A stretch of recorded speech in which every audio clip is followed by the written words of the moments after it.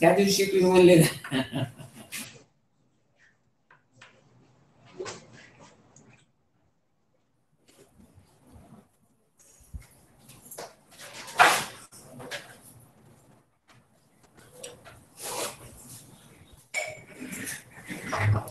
Good sir.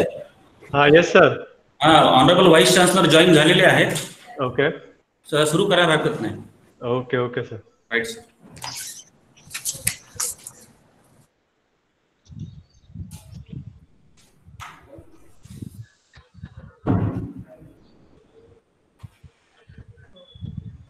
Other participants, kindly turn off your video and microphone.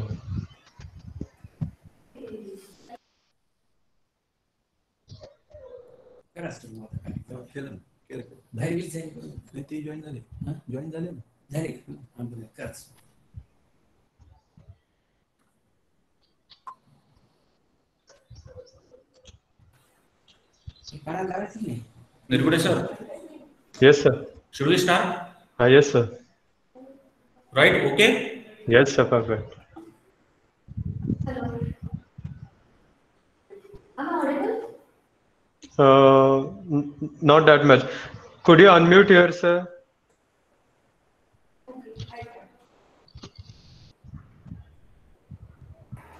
Hello. Yes, ma'am. Yeah. Hello. Namaste to everyone. Very blissful good morning to all of you. And Aditi Deshpande, it is an enormous indulgence for me to welcome all the dignitaries and participants for this online 5 days International Faculty Techno-Improvement Program, which is well organized by Department of Physics and Life Sciences, Netaji Subhashchandra Bose College, Nanded, Maharashtra, India. You know that the outbreak of COVID-19 has caused problems in the functioning of all the countries of the world. Health, medicine, education, business, economy, etc. are all affected badly.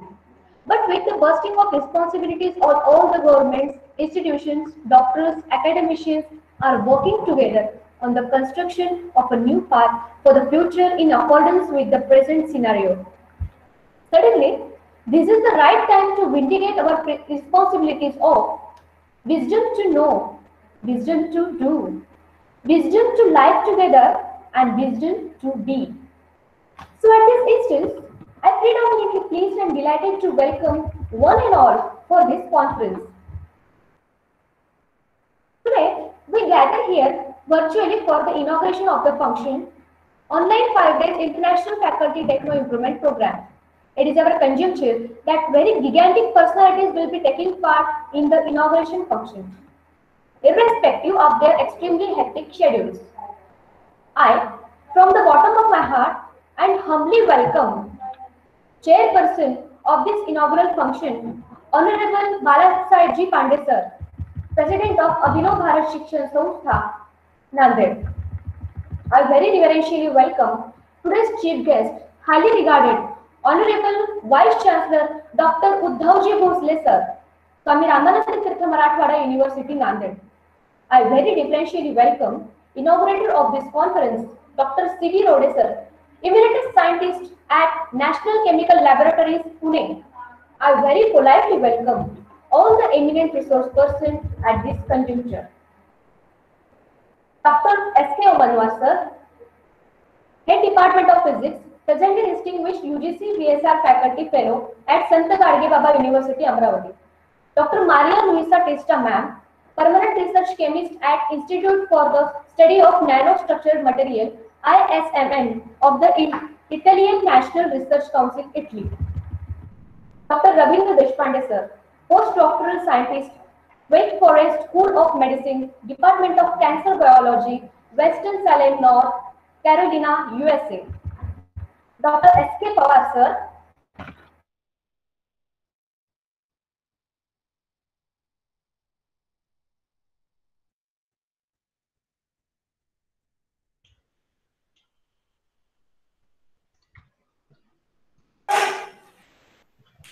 Ma'am's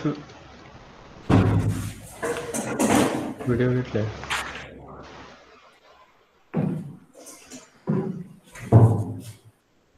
hello. Yes, ma'am. Yeah. Dr. S.H. Pawar, sir, Emeritus Scientist, former VC Shivaji University, Kolhapur. Dr. Suresh S.J., Indian Institute of Science, Bangalore, Karnataka, India. Dr. Jitendra Kulkarni, sir, Head of Department of Biotechnology at Dr. Gadge Baba University, Usmanabad. Dr. Sharada Kondawar, Nehru Postdoctoral Fellowship, CSR, Niri, Nagpur. Dr. Sachin Sakate, Assistant Professor in Chemistry, Pune. Dr. Harihar Venkatramana, Assistant Professor in Physics, BITS Pilani, Hyderabad. Dr. Shabana Sheikh, DS Kothari Postdoctoral Fellowship, UGC, New Delhi, India. Dr. Shashi Srivastava, Istanbul, Turkey. Dr. Manu Pratap Singh, Professor and Head Department of Computer Science, Agra. Dr. N.M. Bandela, Professor, Department of Environmental Science. Dr. Sharad Vanalkar, Assistant Professor at the Karmavir Hire Art Science, Commerce and Education College from Gorgoti. Dr. Rajesh Gonade, sir, Scientist at National Chemical Laboratories, Pune. Dr. Vivek Bobre, sir, Professor, PG Department of Chemistry, HPT and RYK College from Nashik. I very respectfully welcome Chief Organizer of this conference, Dr. Sudhir Shivnikar, sir, Principal of the host college. I very graciously welcome Program Organizer and Convener of this conference, Dr. Manish Deshpande, sir, Head Department of Physics and Material Science. However, I welcome all the dignitaries and eminent resource persons, distinguished guests and participants. Now I would like to hand over this session to the program organizer and convener of this conference, Dr. Manish Deshpande, sir, Head Department of Physics and Material Science, to express his views and motto about the conference.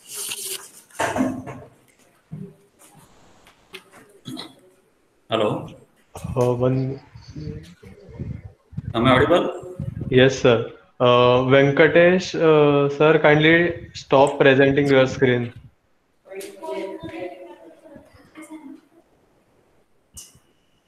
Venkatesh, sir, please stop sharing your screen. Select on stop presenting. Should I start, sir? Yes, sir. Good morning to all of you. I am Dr. Manish Deshpande, HOD Physics and Material Science, and also the convener of this conference. I have an immense pleasure to welcome Chairperson Honorable Mr. Balasaheb Pandey, Chief Guest Honorable BC Dr. Uddhavji Bhosle, sir, inaugurator of this conference Honorable Dr. C.V. Rode, sir, Chief Organizer Dr. Sudhir Shivnikar, sir. However, I am extremely grateful to welcome eminent resource person, distinguished guests and proficient participants, students, academicians and other too in this online FDI FTIP during June 22 to 26, 2020. The theme of the conference is familiarity with characterization tools and techniques in arena of scientific research.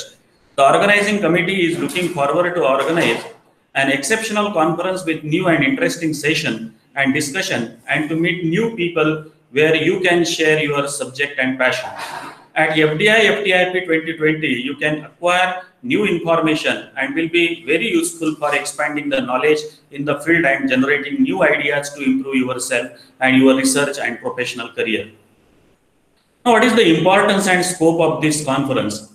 There are huge number of places in India and even in other countries where scientific research is uninterruptedly going on, but the main problem is of its analysis and easily availability of instrumentation. This conference conducts a wide range of sessions and tracks which provides the participants and all attendees with an opportunity to extend their information in the relevant subject and interact with professionals in the field of scientific research. The agenda of the conference highlights new and advanced science and current topics with interesting sessions. Our conference provides best platform for research through oral presentations, share the ideas with both eminent researchers and mentors. Platform for collaboration among young researchers for better development. I am confident that valuable knowledge and ideas sprinkled by the resource person Through this conference, to all the participants will prove useful to overcome new challenges and will define a new dimension in dealing with instruments. I wish you a very interesting and knowledge enhancing 5 days. Thank you. Thank you very much. Thank you, sir, for your distinct vision and welcoming.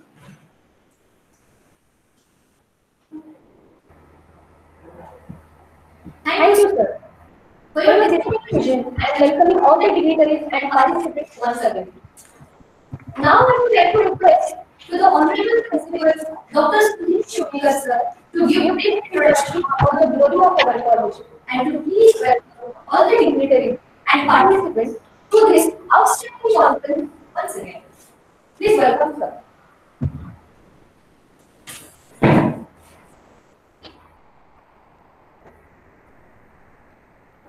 Sir, kindly unmute yourself.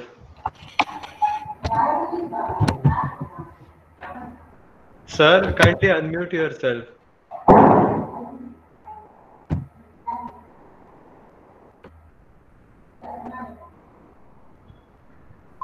Yes, sir. Yes, sir.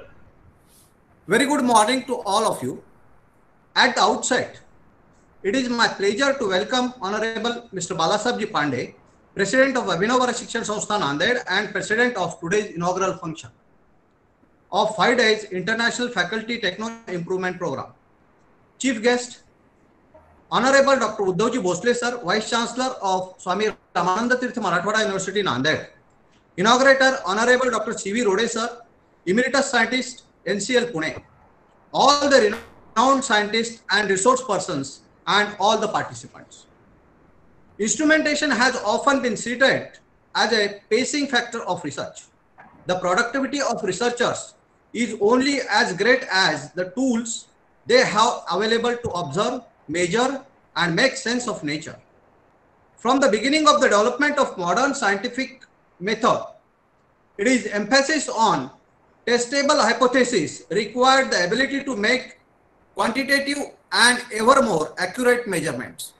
Here, I congratulate Dr. Manish Deshpande and all the heads of the science faculty of Netaji Subhashchandra Bose College Nanded, who have selected such an important topic of research for faculty improvement program and for their efforts in organization of online international faculty techno improvement program.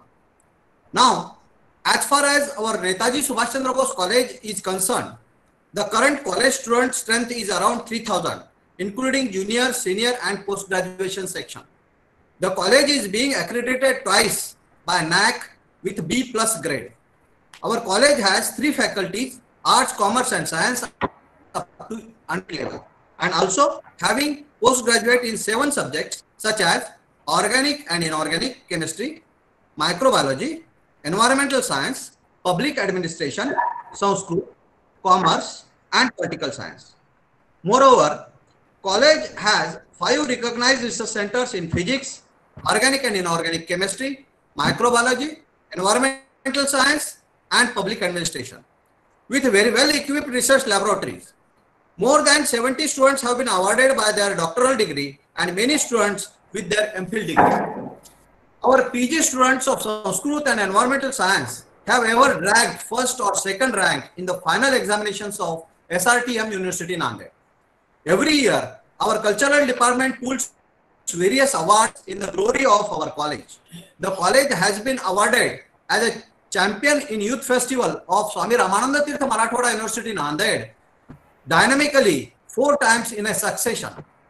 Every year, our sports department is found to be outstanding, who claimed various university, state level and national level awards in the credit of our college. So, there is a gigantic number of achievements. Some of them I put before you. I know well that you all are extremely eager to hear resource persons and to acquire the skills of handling the instruments. Thus, I don't want to be opaque in between you and the resource persons. Thank you very much. Thank you, Principal Sir. It is a gigantic respect and opportunity for me on behalf of Netaji Subhashchandra Bose College Nanded to welcome today's chief guest, highly regarded Honorable Vice Chancellor Dr. Uddhavji Bose sir, Swami Ramanandi Tirth Marathwada University, Nanded, to give his best wishes to the online 5 days International Faculty Techno-Improvement Program by gracing with your enthusiasm speech. Please welcome, sir.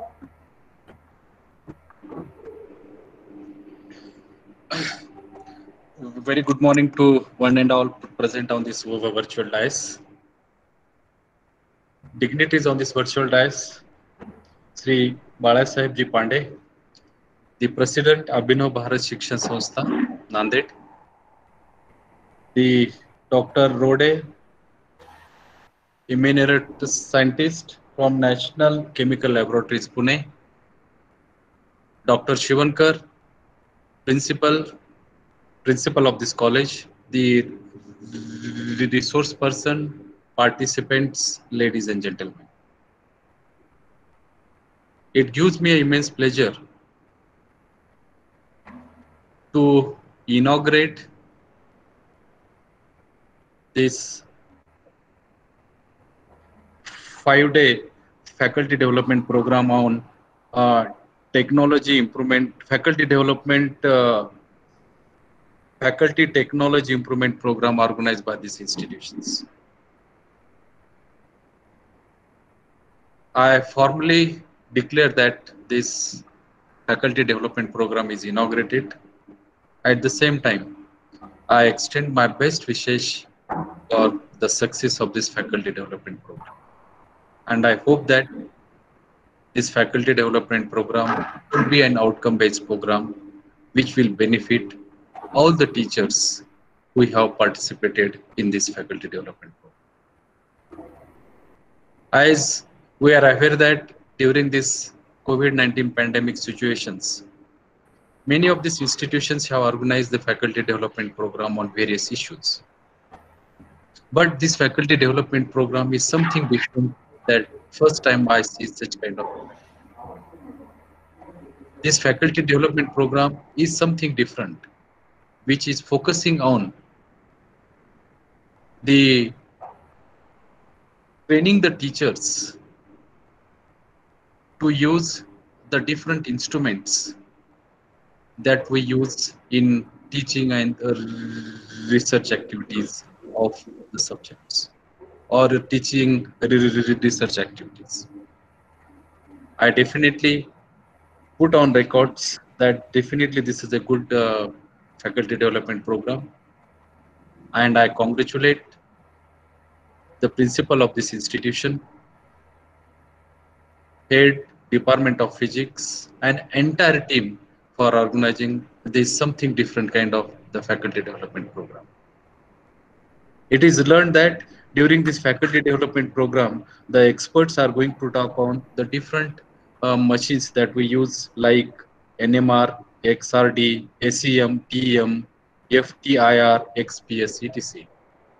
So these machines not only we use in physical sciences, these machines we use in all sciences that we come across.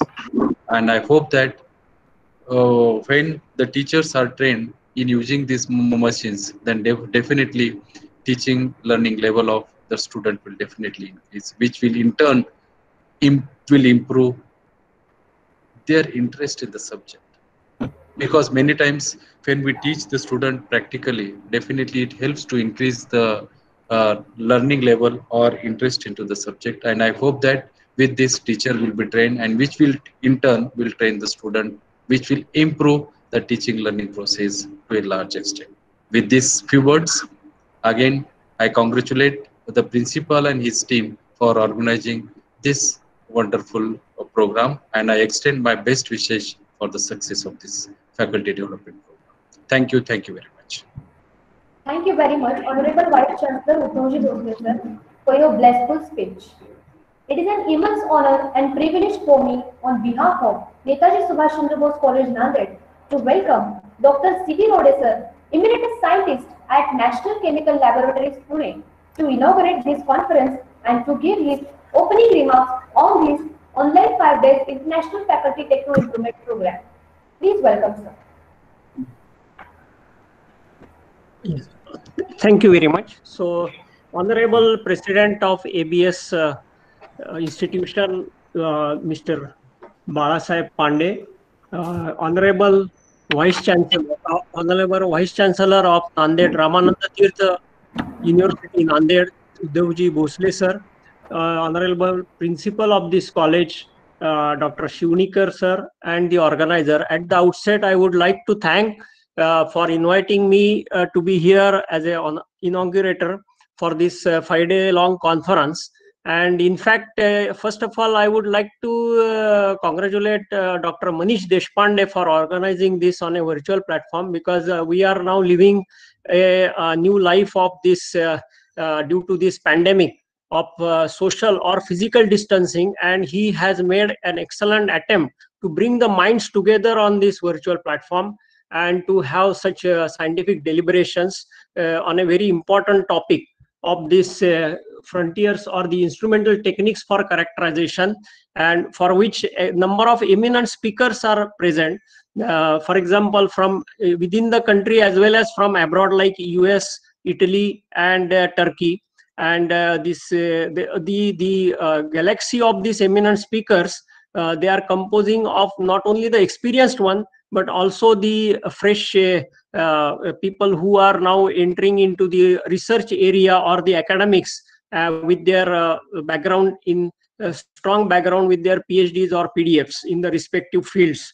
And this is being organized. What I noticed, another very unique characteristic of this conference is it is being organized jointly by Department of Physics and the Life Sciences. So this is a very good attempt, because this becomes an interdisciplinary area, and the audience also will be interdisciplinary, because the instrumental techniques is not the only what you can say monopoly of certain discipline. It has a wide range applications in all fields, subject areas, and which gives the very what you can say a very powerful tool in the hands of researchers to do some advanced research and to have applications directly for the human life, for day-to-day life, which you have already witnessed. For example, in this pandemic, actually there has been a talk of this diagnostic tools, okay, which requires different instruments as well as different techniques, so which is becoming the most important thing in this pandemic, and which determines the further course of action of the affected patients. Similarly, the treatment of such diseases also is very important, which requires the different techniques, and of course for chemistry, physics, and other disciplines, we are well aware of this. Now another unique feature of this conference is now this is meant for the faculty, so which is again very important. So the speakers, I am sure they will impart the very advanced knowledge on these different instrumental techniques, and which the faculty may or may not be aware, because they are mainly busy in teaching their routine things. And so this, what happens is, this advanced knowledge, when it is taken up by the faculty, then they could inspire the students, and they make aware, they give the exposure to the students of this new techniques or the advanced knowledge in this field, and this becomes the driving force for the students to go ahead in the, whether it is in research career or for employment also it is necessary. And I think these are some unique features, and I again congratulate Dr. Manish Deshpande, having organized this within a very short period of time with good galaxy of expert speakers. And I am sure these deliberations will be very much useful to the participants in general. I think there are about 50 odd participants, so definitely it will be beneficial for all of us. And I wish all the grand success to the organizers for this conference. Thank you very much.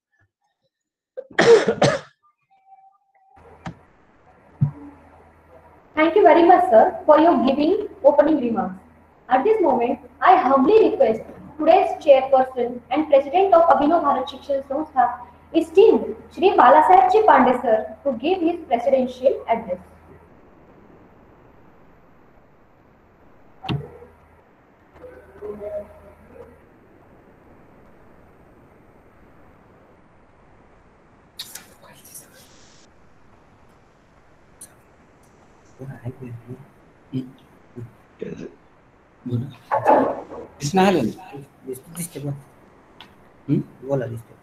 Slightly down your camera.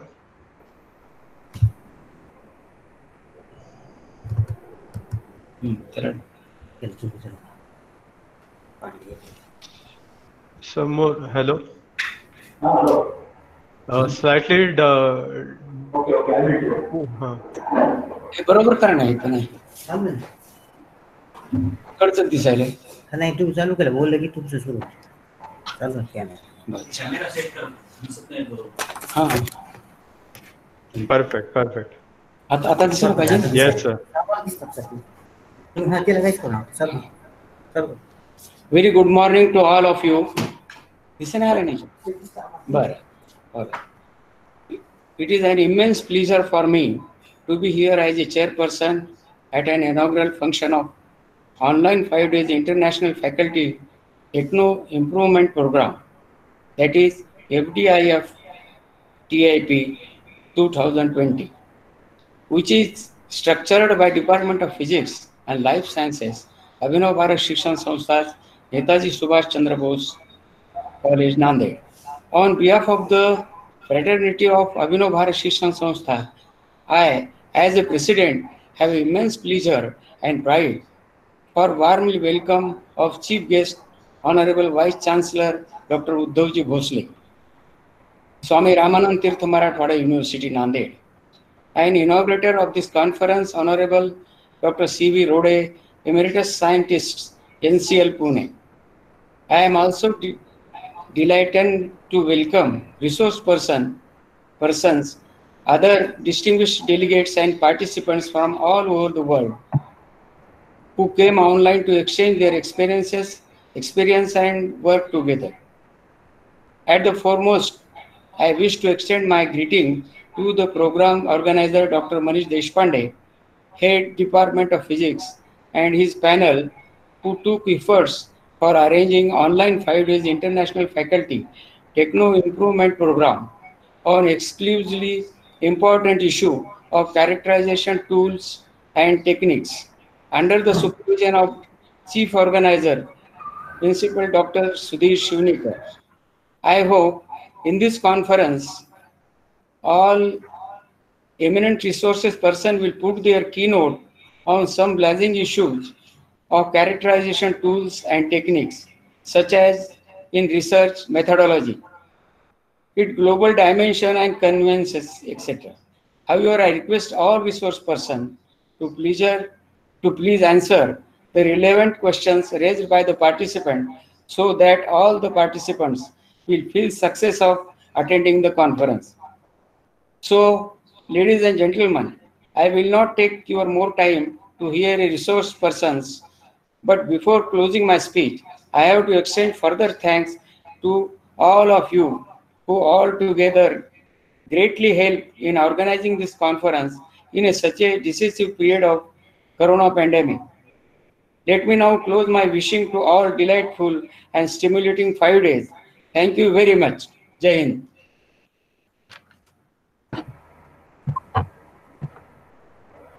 Thank you, Chairman Sir, for your invariable prop-up and encouragement.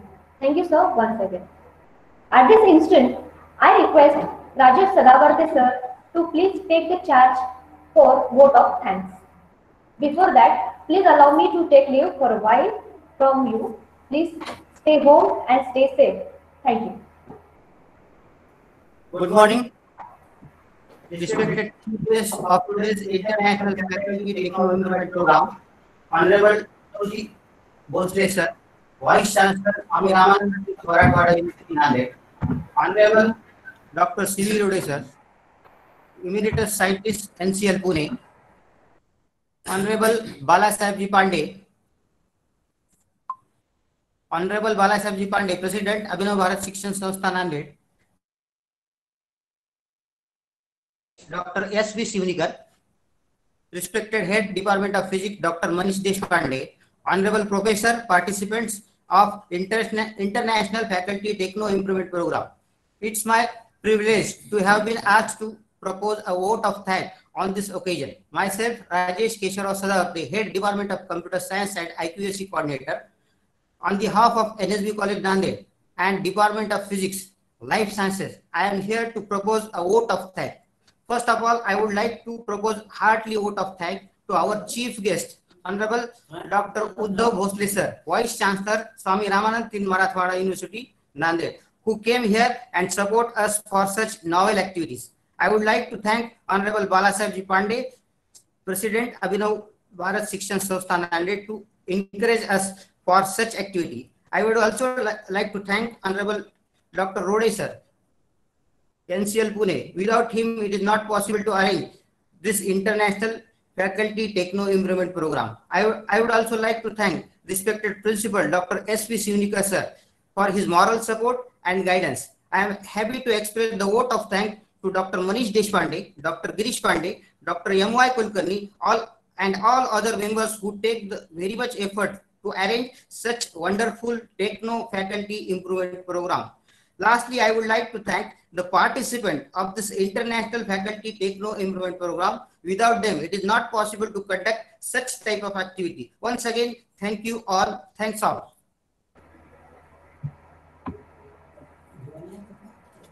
Thank you, sir. Now it's a time of technical session. Today, we have three honorable and eminent resource persons who will be taking part on the enormous important characterization tools required in scientific research. Before the start of this session, it is my sincere request and important announcement to all the participants that if they have any question regarding any question, please put your questions in the chat box. Only those questions will be answered in the Q&A session, which you have already put in chat box. However, you will be please put your microphone on mute mode. Thank you.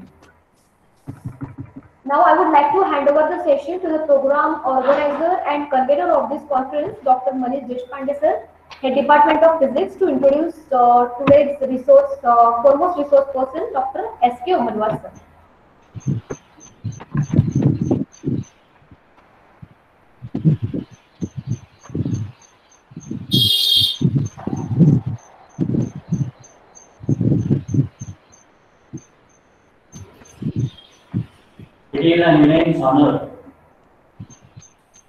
It is an immense honor and privilege for me to introduce today's foremost resource person, Dr. S.K. Omanwar sir, who is going to deliver his speech on an incredibly vital topic of role of luminescent materials. Dr. S.K. Omanwar sir was the senior professor, HAT, and former head Department of Physics, presently distinguished UGC BSR faculty fellow at Sant Gadge Baba University, Amravati. Dr. Omanwar sir has a vast teaching, research, administrative experience and has a distinctive research career in developing inorganic luminescent materials for various applications such as mercury-free lamps, SSL, display devices, lead-based phototherapy devices, spectral matching phosphors for solar PV panels, PLLCD, PDP panels, CFL bulbs, TLD, and OSL materials for personal radiation monitoring as well as biomaterials. He developed the competitive product, especially TLD, OSL, and SSL devices of commercially viable. He has developed a cost-effective method such as simple combustion method with little modification for the synthesis of these materials with ease. He has good citations received with Scopus and Thomson and Reuters. He completed several individual research projects and many infrastructural research projects in the university. He has published more than 650 articles, research papers, of which 258 in reputed journals that are indexed in Scopus 159, Thomson and Reuters 120. He delivered several invited talks at international events and also chaired several international technical sessions. He has a number of patents to his credit. He guided successfully 25 students for PhD. He has 26 awards and 178 recognitions to his credit. He received very important lifetime award by Luminescence Society of India. He is the fellow of Maharashtra Academy of Sciences. He got Dr. B.T. Deshmukh National Research Award, an outstanding scientist award by very good Innovative Industries Association, Chennai.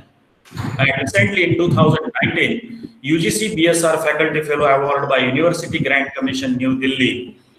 He received Best Thesis Award of BRNS DAE India in 1985 for PhD thesis. Presently, UGC BSR Fellow with effect from July 1, 2019. He worked as a senior higher grade professor, first time in Maharashtra state to this scale, and had completed 19 years of service as a professor in the university. He has been offered free hospitality by AERE, Harwell, UK for postdoc work. Recently, he participated in the IUMRS ICA 2012 at Busan, South Korea, and now also working as a member of 11 international advisory committees in forthcoming years.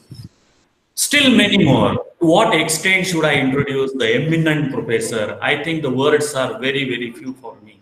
So please welcome, sir. Please welcome and start your activity. Thank you.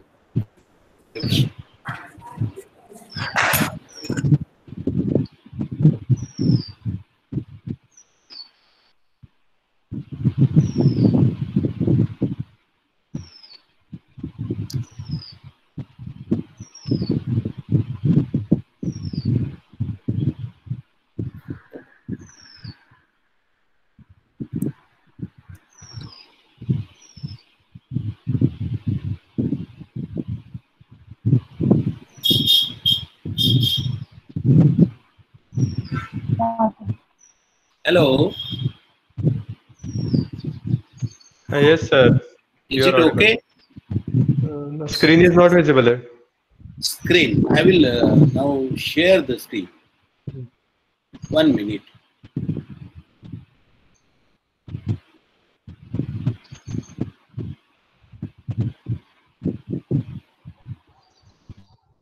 Okay. Not yet. Has it come? Yes, sir. It is visible. Visible. Yes, sir. I should also see the screen.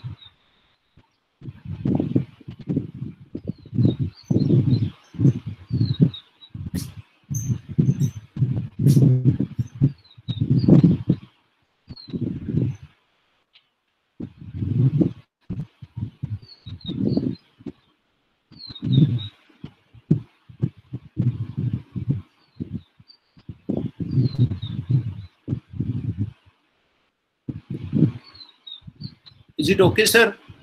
Visible, sir. I think the screen is not complete, no? It was not complete, but it was visible. It is visible. It is visible. You can click on that play button as well for full screen. Yeah. Slide to 1.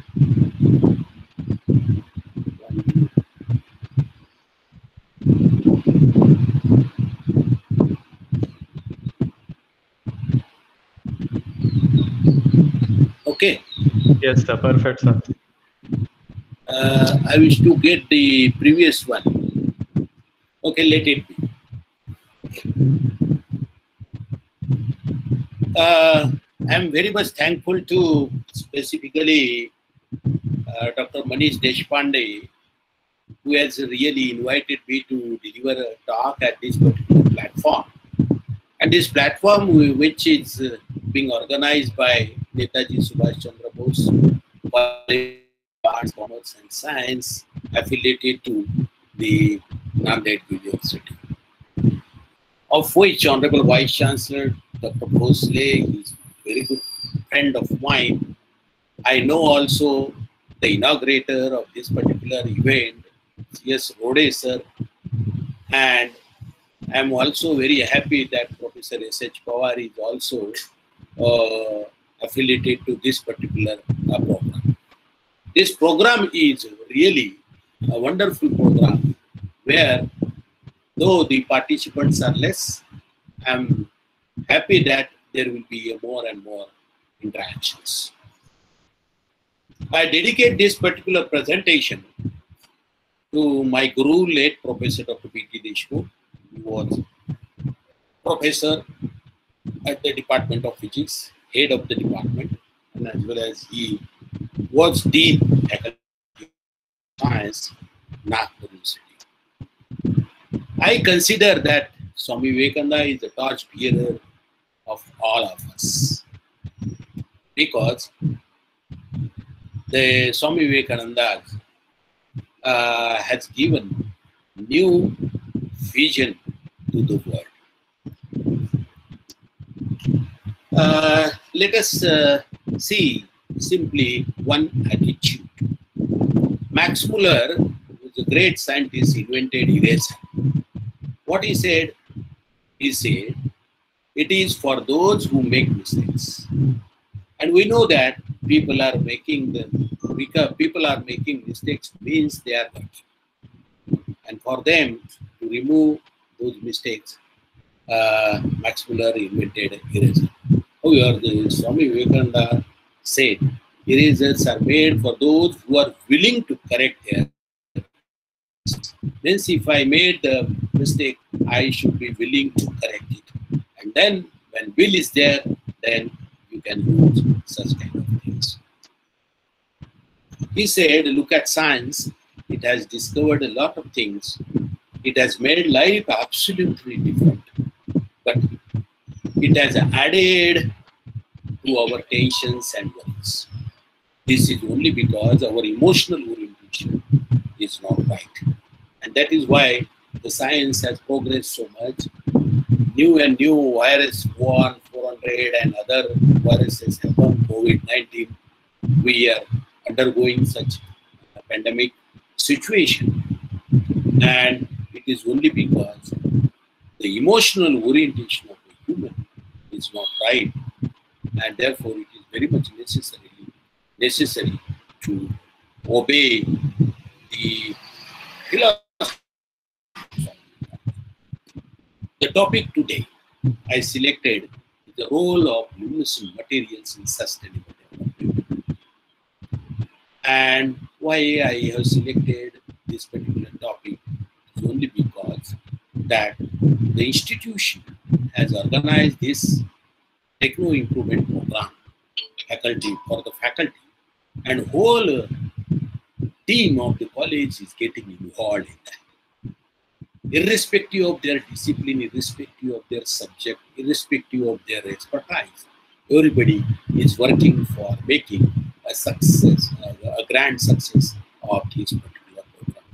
This is a multidisciplinary event, and the topic which I have selected is also interdisciplinary or multidisciplinary. The role. The field of luminescence is very much multidisciplinary. And since this is not only because you're belonging to physics discipline or chemistry discipline or life sciences or any other scientific, but luminescence is everywhere. Luminescent materials play very important role in all aspects of all disciplines. And therefore, the role played by luminescent materials is a major role. We shall go for some basic definitions, principles, mechanism, etc. And then we should also look for what is sustainable development, whether it is different from the development, the simple development and the sustainable development. As you know, the luminescent materials have got many applications. In early days, we have seen X-ray screen. X-ray screens, then X-ray scintillator, which are spontaneous activity of radioluminescence. Photoluminescence, you have got so many things. Luminescent solar concentrators, PSL X-ray imaging, bioluminescence, solid-state lasers, upconversion, lamp phosphors, RPL phosphor, radio photoluminescent materials, security pens and inks, then PLLCD panels, TV screens, APDs, CRQs, LEDs, now solid-state lighting, lasers, electroluminescent lamps, and full-color display. all those things, everything is working on the basis of luminescent materials. Therefore, the luminescent materials have got major role to play for this. So far as my contribution is concerned, means our research group contribution is concerned, we have prepared materials for multidisciplinary publications. All these publications, as rightly pointed out by Dr. Manish Deshpande sir, he has made a complete biodata, and in that, whatever materials that are developed, those materials are applied to various fields like lighting, display technology, phototherapy, then radiation, UV, solar concentrators, biomaterials, the nanomaterials, and the numbers which are being put there, these are the number of publications in Scopus chapter. And therefore, I say I have selected this particular topic, luminescent materials, for the role of luminescent materials in sustainable development. These are just the number of publications during 2011 to 15 and 15 to 20 is also more. More important is that the publications which are published in various journals, international journals, their impact factor is also consistently increasing, and therefore you will find that the cumulative impact factor is very high. Why we could do this? It is only because of the students. Students are the real human resource development. So far as any activity you consider, the students' role is very much important. I used to select those students who have taken education in real sense. What is the real sense? Because the education, I mean that the education should build up the confidence amongst the students. Today means the reading habits of the students have gone. Good books are to be read by the students. The very principle for building up the confidence, I consider that here I forget, I read, write, then only I remember. And when I do the things which are being remembered, which are being understood, then if I do, then it will be easy for me to understand. And if I practice it, repeatedly doing it, then only I gain the confidence. You take anything, doing the experiment, doing the homework, doing the assignments, anything, student activity. If you follow this thing, definitely the confidence will be better. I consider that the research should be product. It should be product oriented. How it can be? I think if I think, then I plan. I execute, then I create. And I implement, then only I will produce. The research should be productive only when I have to think and plan, investigate, then with creative thinking, I have to just fulfill the requirement to get the product. And development, the real development, will be there only when we produce providers. If I work out, I innovate. I dedicate, I incubate. And when I apply, I do extension. So research generation is nothing but it should pertain to job providers. All researchers should go for their own product, and these products are nothing but these are useful, commercial, viable products. Then only development will be achieved, that is job provider. Means education should build up the confidence, research should be productive, and development then it should tend to provide. Means it should result in providers. So far as the luminescence is concerned, the luminescence definition is very simple. That luminescence is defined as the emission of light by bodies which is in excess of that attributable to black body radiation and persists considerably longer than the periods of optical radiation after the excitation is gone. And the materials which are exhibiting this particular property are called as luminescent materials or phosphors. What are the classifications? The classification bioluminescence. The luminescence has got applications in biological study. Means you can have cancer detection, cancer cure, and all the techniques by tagging the luminescent materials to the particular object or particular molecule. Optically stimulated luminescence, which is a new technique, or radiation dosimetry, geological dating. The things which have happened several thousand years ago, that can be easily estimated by OSL dating. Photoluminescence, that is always necessary, and here lighting purposes, display purposes, all these photoluminescence materials are required.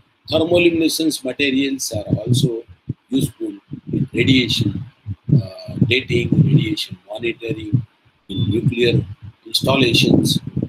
Every workers are required to be monitored how much exposure he has got while doing cancer treatment. Also, when light means gamma ray on patient, then the person who is handling those things should also, the radiation exposures issued by him or her is to be monitored. And for that, thermoluminescent materials are very much. Cathodoluminescent materials and electroluminescence. The principle, what is the principle? The material first lattice may have activators. Activators absorb the energy excitation and then spontaneous emission. Otherwise, the excitation means the excited energy associated with the excited photons. Those radiations are being absorbed by the sensitizers in the host. Then these energies are transferred to the activators and then emission occurs. So there are two types of the process, somewhat sensitizer. We should look for the mechanism, the configuration, coordinate diagram, illustrating luminescence process. At ground state, electrons are excited by absorbing the energy, which is the excitation process. Then you will have this non-radiative transitions, transformations, and then the energy gap between these two states is the emission. So energy is absorbed, electrons or atoms are getting excited, then non-radiative transitions and then emission. This is with respect to the materials composed of. What is the composition? First material. First material is given in the periodic table, all div, the alkali or the metallic ions, and here anions. The host material are made by combinations of one of this and one or many from this. The dopants, what are the dopants, defects and impurities that plays very important role as activators. And dopants are activators or sensitizers. Mainly the activators are rare earth, and rare earth are all 4F elements. Then transition metals can become sensitizers. These are transition metals, or the S2 ions, negative ions. This can also work as the activators. Sensitizer and activators. Sensitizer absorb the incident energy, photon or excited electron. Oftentimes, the host lattice acts as a sensitizer. Or activator is the site where electron relatively relaxes. Some common ions which act as activators are like this. Red is activator, an emitted photon, absorbed photon by sensitizer, and then the energy is transferred to the host lattice are typically, the host lattice have the following properties. First is a large band gap.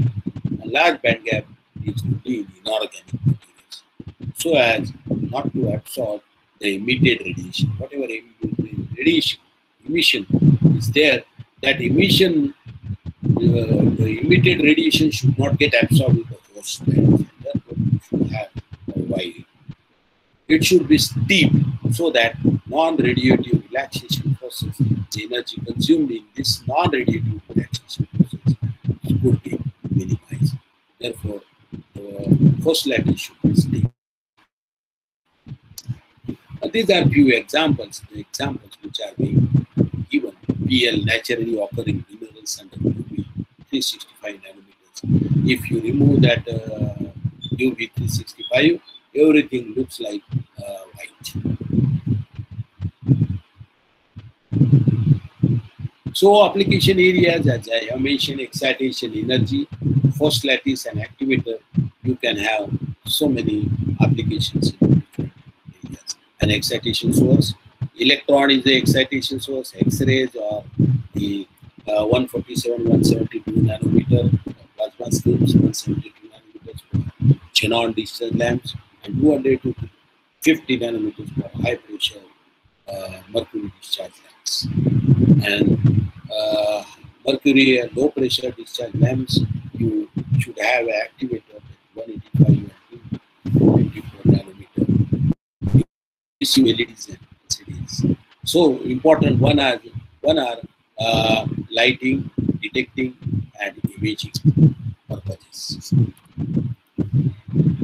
This is just the example of evolution of solid state lighting technology, and you will see that 220 all organic lighting diodes, they are taking over. They all are here devices. How lighting technologies, what are the technologies that are used visually in condition 1878, and then that is all filament, the solid state, the major progress is here, and now the people are going for high wattage fluorescent lamp, mercury free discharge. Mercury is dangerous to the human being, or it is toxic and harmful also.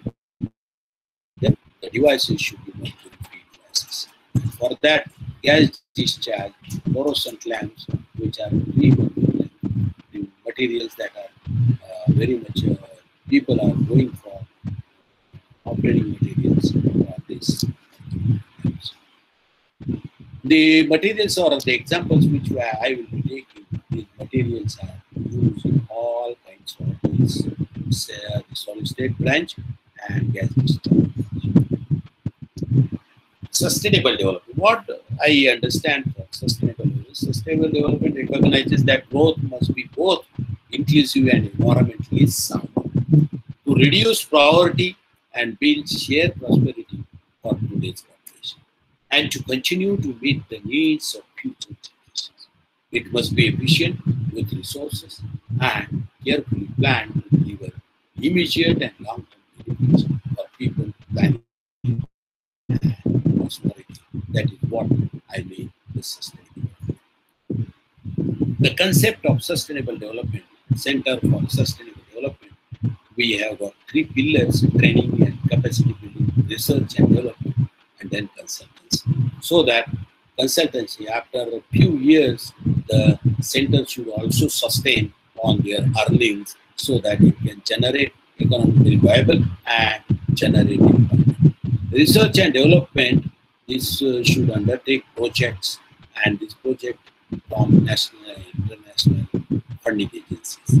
And various short-term and mid-term courses are also being planned for governmental and non-governmental, which are stakeholders of skill development courses, which are useful for self-development. That is the concept of the sustainable development, which was already was decisions of central government, and the university may receive 80 crores of grant for this particular center. There are 8 pillars, and all those things are being planned. I will skip some of the transparency for the time being. I go directly to the presentation. So innovative, the research quality should be characterized by two parameters, IQR and SIR. SIR, societal impact of research should be high, and innovative quality of research should be also very high. So this IQR is in positive Y direction and SIR in positive X direction. The green box which has been shown, if your research is having both these green box, research is highly appreciated. Be good. Therefore, whatever research which we are doing, whether it belongs to this green box or not, that is to be verified by each person about himself. The second type of research one can have, that the innovative quality of research should be very high, or the societal impact of research should be very high. So this green box and this box, if you are belonging to these two things, then also that research is acceptable. However, the research belonging to this third quadrant, negative on both axes, is to be discarded. We have characterization techniques at our destination, that is X-ray diffraction techniques. This is very useful for material characterization.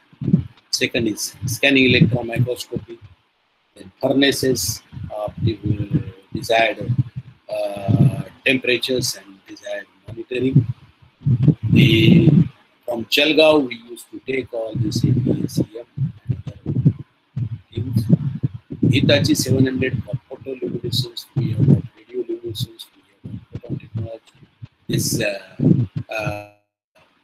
research TL and OSL reader, this is from Boriba. And the most important facility which is being taken online, just like we are going for online this particular course, we have collaboration with Beijing Synchrotron Radiation Facility, China, and we could get a remote access to this particular facility, particularly this beam which we are interested for the to get this particular beam, we have many efforts. The efforts during 10, 11, 12, these efforts are being taken, but these are only collaborative nature.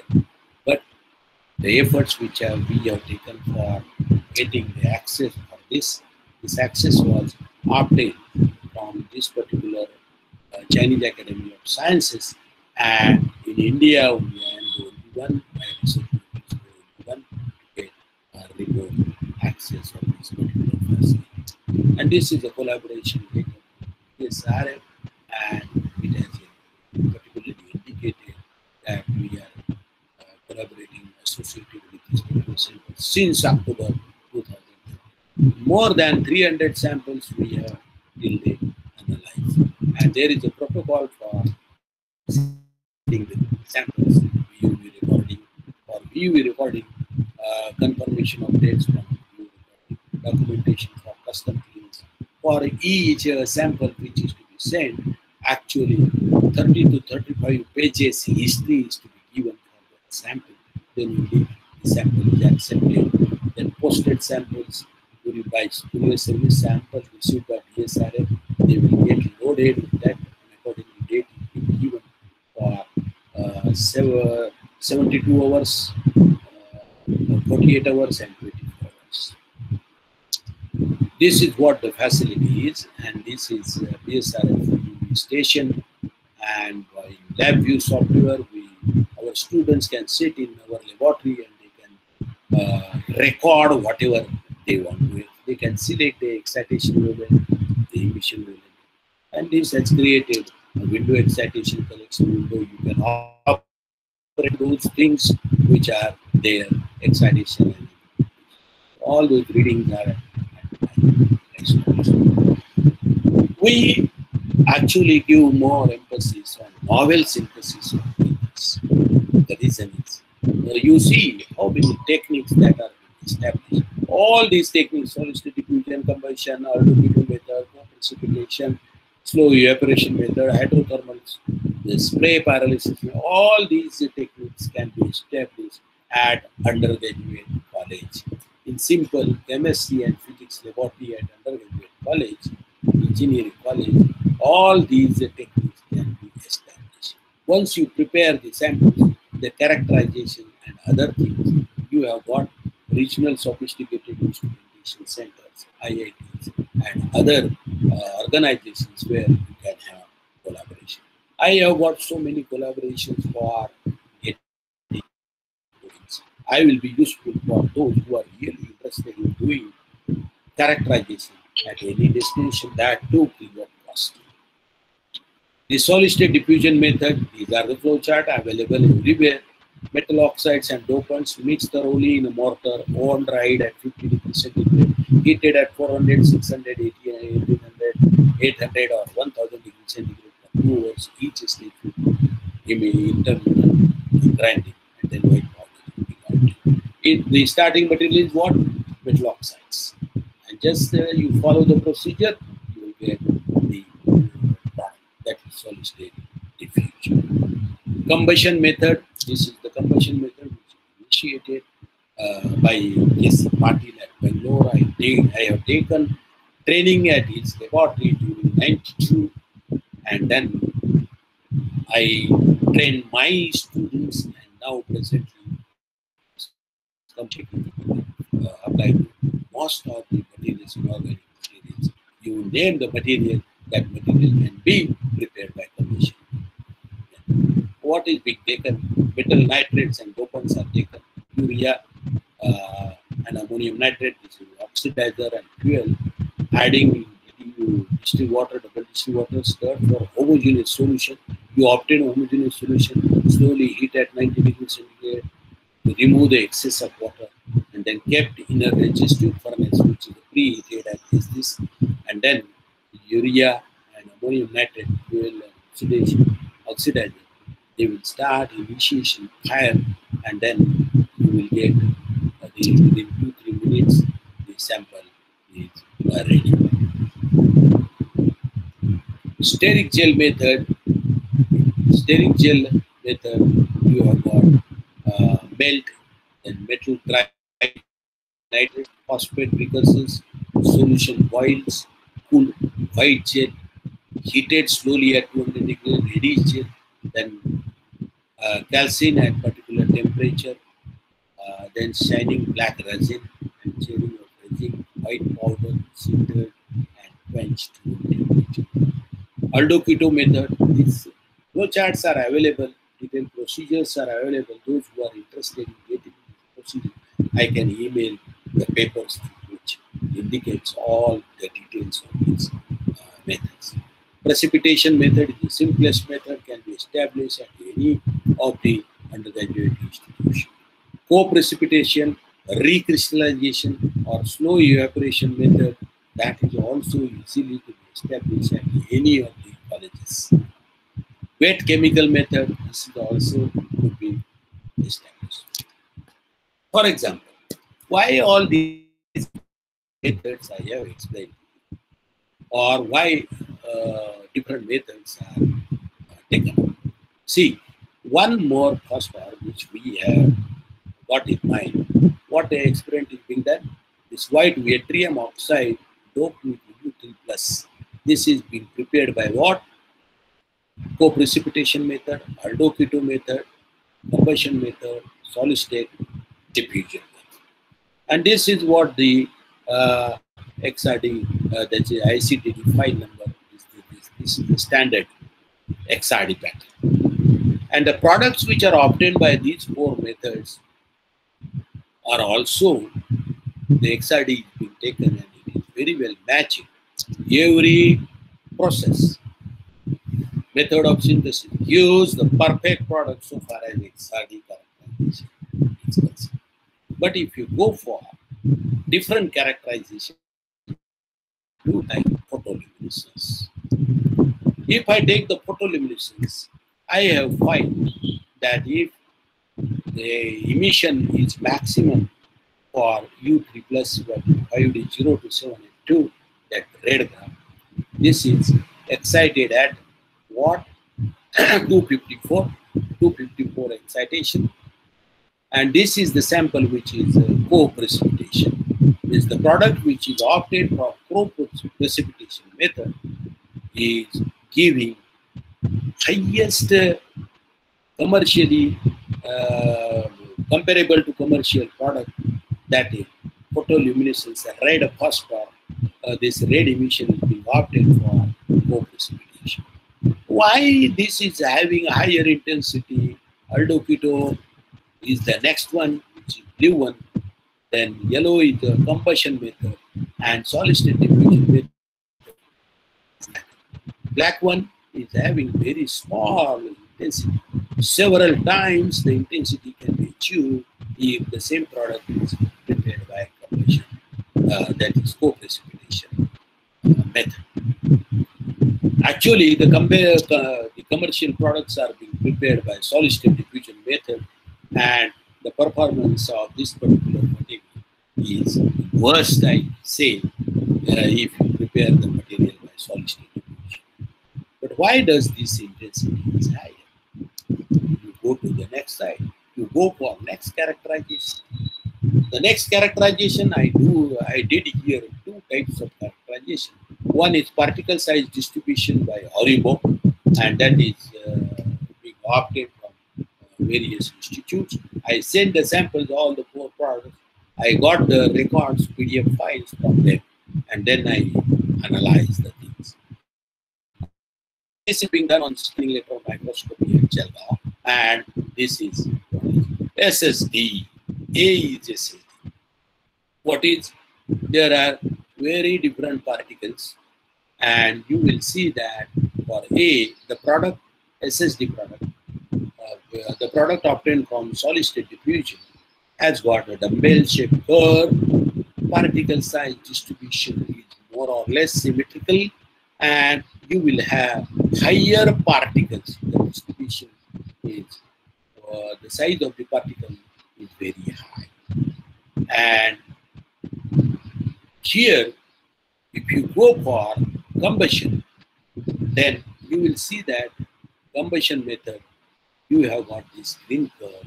Here, the particle size, average particle size is smaller than the average particle size obtained from the solid state diffusion. Whereas it includes all the particles of higher size also are there, particles of lower size are also there. If you go to Aldo-Keto method, you will find that the particle size is smaller. There are less number of big particles, and therefore you will have fine particles here, and the average particle size is also smaller than the earlier 2 methods. And this co-precipitation method, you see the size of the particle. The size of a particle which has got very narrow distribution.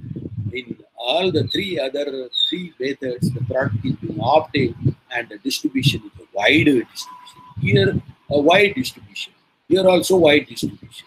But in case of co-precipitation method, the particles are distributed, and all the particles are having identical size, more or less narrow distribution, and all particles are similar to each other. Therefore, such particles are very much useful. If your product is containing the particles of identical nature, then such product can be applied everywhere.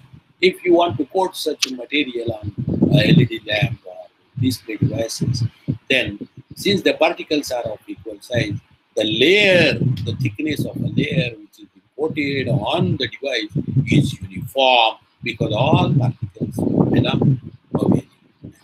So these things can be done at our college level. You select the product, you execute various synthesis method, you get the product, you analyze by XRD, you analyze by scanning electron microscope, and you analyze by particle size distribution. You will come to know which method is suitable for what kind of particle size product is desired, because the applications are also depending on the desired particle size for different applications may be different. And therefore, a particular method is useful for getting the product and processing the product in the batch. So this is a simple example which I have taken for why simple techniques are useful for getting the optimum performance of the phosphor, and which method can give you that product which has got optimum performance. Here in co-precipitation, optimum PL is being opted, and as you have seen earlier that this red is maximum, which is co-precipitation. Aldo-keto is less to that, and minimum is solid state diffusion. And these are the reasons, and this is what we have investigated. Partial replacement of yttrium by La is found to shift this Y2O3U. This is what the Y2O3U, and the peak is less than 254, but desired application I got requirement is excitation wavelength should be 254, and here it is less than that 256, and therefore it has to be shifted here. And this shifting, which is being done by incorporation of La in Y, and we have adjusted the contribution of La to 0.3 and Y is 1.7, where you will see that the excitation peak is closely matches with this dotted line, which is the 254 of mercury charge. And therefore, you will see that for this particular combinations, you will find the emission is maximum. And that is how you can select the process, and after selecting process, you do the same thing for the given product by incorporation of those things. You can optimize the contribution of La, the replacement of Y by La, so that the same cost. People are using commercially Y2O3U, but we have shown that this combination is advisable because the performance is better. This is what the color coordinates for using Y2O3U, and the product which we have listed patented, this is the product which is now commercially available, and the CRI diagram has been improved, shifts towards the darker gray, which is the desired application, desired requirement. This is the requirement for desired applications. You can have different examples as well. This is an example of Y2O3. Here also different methods are there. Here recrystallization, not co-precipitation. Recrystallization method is found better. And what is the optimum? The optimum is recrystallization. Here the third product which YPO4U, here also you will find the recrystallization is giving us a narrow band distribution of particle size. However, other methods have got two different kinds of particles created by solid state diffusion method, combustion method, but recrystallization is a better one. However, the aldo-keto method gives you lower particle size, narrow, wider distribution, but the size of the particle center is lower. So, aldo-keto and recrystallization is useful for this particular product. The third example, YPO4, you will see that, see the particle size distribution for solid state diffusion and scale. But in this particular case, the optimum performance is being shown by solid state diffusion, because this optimum PL for YPO4 first one is bulk, and as you decrease the particle size, the performance decreases. So optimum performance in this particular first Means if this phosphor is to be used, you have to go for bulk properties, that is higher particle size and with units for state. Now here, by using these methods, we have prepared materials for various applications. These are basic applications like materials for solid state lighting, high wattage, VUV, quantum cutting lighting, innovative biomaterials for various applications, innovative techniques of electrospin processing for the better performance and making devices to work in adverse situations. These are basic and advanced applications. Quantum cutting phosphors for solar photovoltaic conversion, OSL phosphors import substitute. The products are being prepared and handed over to BRC. Two technology transfers are being made to Baba Atomic Research Center in case of DLD and OSL. These are advanced applications. Then LED-based innovative materials for phototherapy devices. This project is being shortlisted. And that is funded around 48 lakhs rupees, and some medical pathology and dermatologists are also collaborating in this particular project. This project will start very soon. Then advanced magnetic nanophosphor materials for targeted drug delivery in case of cancers and cancer treatment and other things. These are advanced applications. We have prepared materials for all those kind of applications. For time limits, I will take only one here, and that is solar energy. You know that the solar energy is unquestionably the most promising energy resource available on this particular point. Secondly, it is inexhaustible. Na sampanariya hai. It is not vanishing, and it is a pollution free. So far as our country is concerned, India is concerned, we have got solar energy. Entire world's energy demand, if you take, could be made by covering only what 0.4% of the Earth's surface. Earth's surface with 50% efficient photovoltaic panels.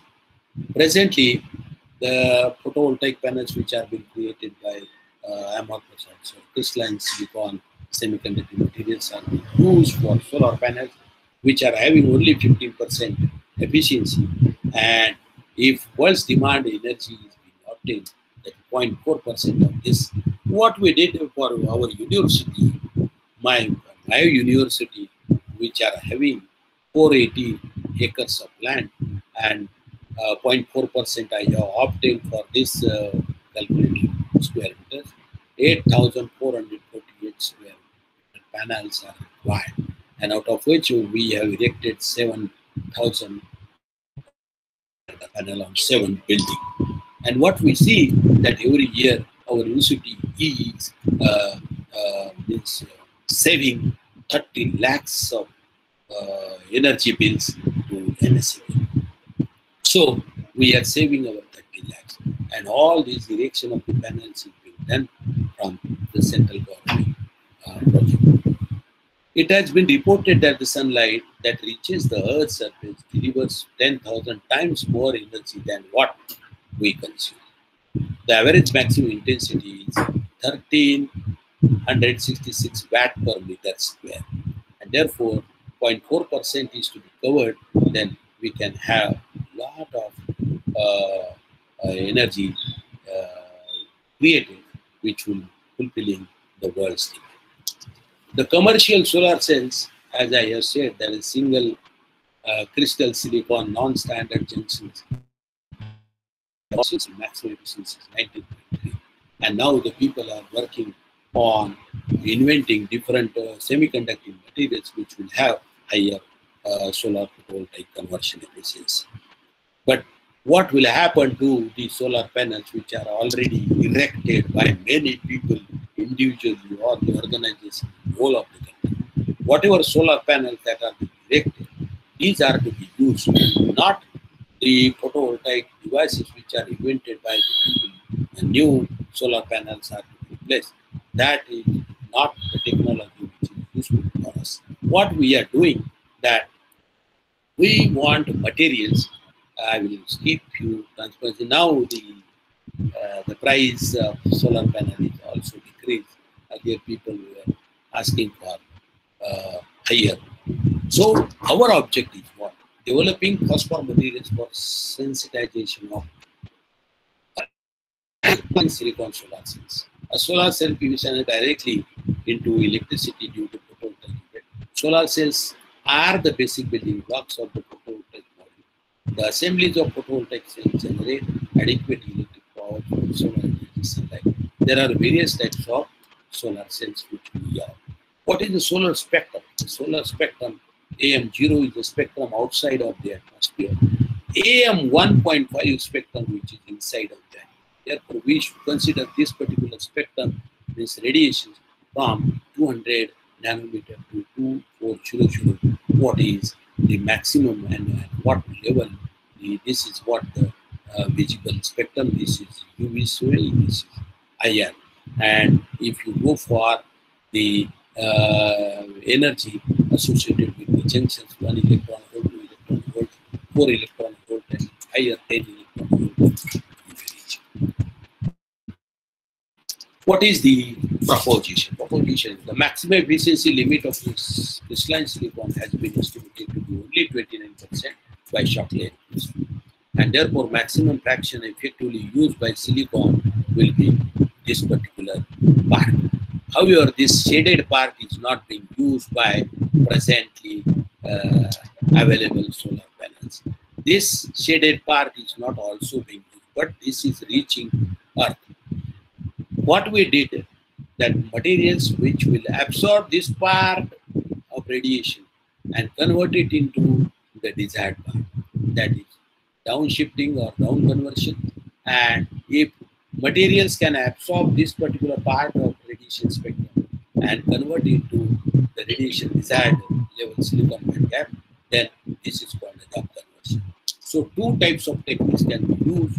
The materials can be developed, convert in one region of photons having the energy of desired region. So these efforts we have taken, so many materials prepared by so many methods that are being done, and you will see that the results. This is a UV part. Now this is not being absorbed by this is solar cells. This is not useful. What materials can absorb this particular energy? Photons having this high energy and emit this particular kind of energy. This is very useful for crystalline silicon solar cells. So the 400 to 600, this is also to be used. The DC and down conversion power convert UV visible radiations into the NIR radiations. The concept is what? Our requirement is this EG. And this is the region 2 times EG. And the photons belonging to this are being absorbed, and quantum cutting phenomena can be established, and then you can have all those photons. One photon absorbed by the material can convert it into 2 photons of desired energy, so that it is as if 1 photon which is coming from the solar spectrum and 2 photons, our materials which is being coated on that solar panels, that is providing. So 200 quantum efficiency can be achieved, so that whatever size of a panel that is desired by us, the size gets reduced. If size is less for the desired energy, the satellites which are working on solar panels, the satellite size, the solar panel size is less, the weight of the satellite will be less. And if weight of the satellite is less, the fuel requirement for launching the satellite at a desired destination will also be reduced. We know that 6 rupees per kilometer, that is the expenditure for sending our satellite to Mars. And if this particular thing is being established, I think that cost is also getting reduced. We are working on this particular project where outside of the atmosphere of Earth, we are receiving UV, which is not normally reached here. And they are ISRO people, these people are coating their solar panels UV protecting layer.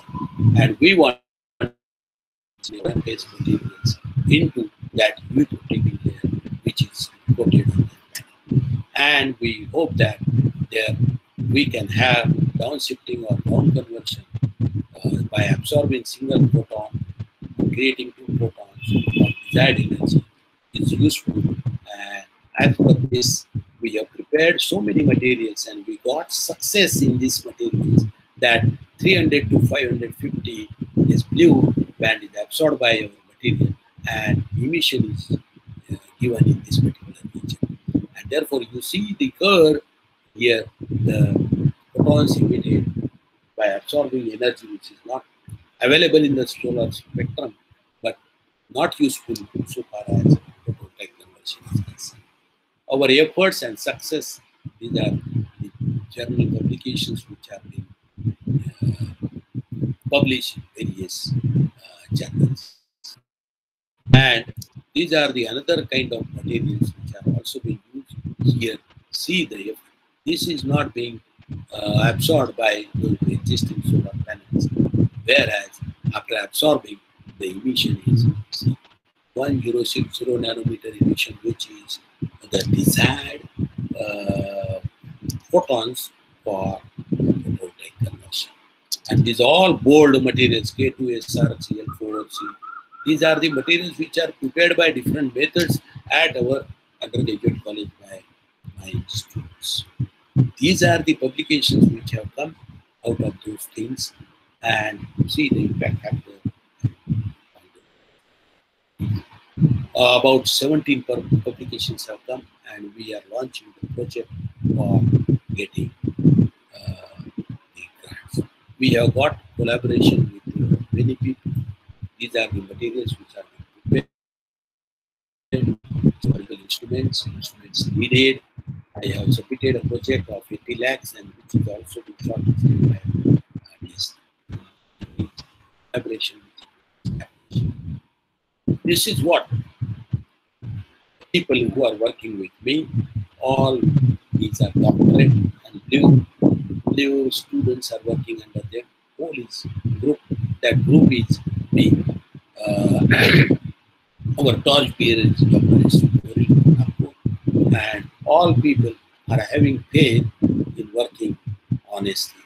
And I just thank all these members of my group for exhibiting their efforts through highly reputed publications. These are the collaborations, many collaborations I have established, and all these collaborations can be useful to the needy people. These are what followed by Dr. Manish Deshpande. What is the necessary thing is that I see for qualities, the qualities which are selective and qualities which are reflective. So the persons are dedicated. Most of the hardworking people are there, but hardworking people should be very much cooperative. If they are not cooperative, then all those dedications are of no use. Many people are committed to provide the product, commitment with loyalty. So loyalty is missing, commitment has not any value. You should be very punctual, but flexibility is also very much necessary. So punctuality with flexibility works very well. You may be intelligent, but if intelligent people are not motivated in right direction, then these intelligent people are also not of use. That should be there 100% success, but with a discipline. Discipline is also 100% success. You may be prompt, you will be providing the work with due time, but if the work which is being carried out is not a smart work, then your promptness will not have any output. Means promptness becomes useless if your work is not smart. One may be innovative, but innovative for not a destructive aspects like COVID-19, the coronavirus, which is innovative, no doubt, but it is for use for destructive nature. So innovativeness should be always creative, and we should have a systematic nature, but logically organized structure only can help systematic. So what I consider that all you need in life is ignorance and confidence. Then your success is sure. Updating and restructuring must continue for better understanding. Again, without pain. Personal dedications and sacrifice to the job assigned on this planet will alone take all of us into still brighter future. I am very much thankful to the organizers for giving me this particular opportunity, particularly Dr. Manish Deshpande, the college, the institution, Balasaheb Shivnikar sir, all principals of the institutions and whole committee. I am thankful to them, and I am very much thankful to the participants for patient listening. So silent listening, the words, the letters are same number of letters are there, but sequence matters much. For silent listening, I am very much thankful. Language.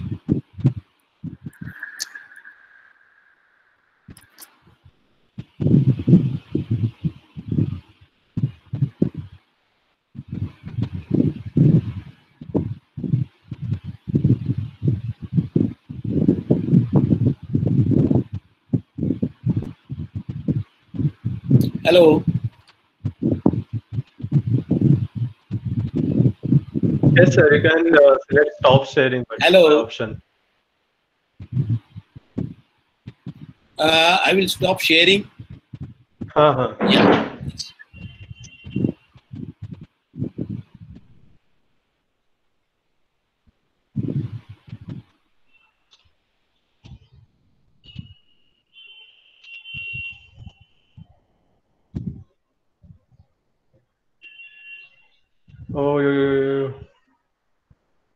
Oh, sir, kindly unmute yourself.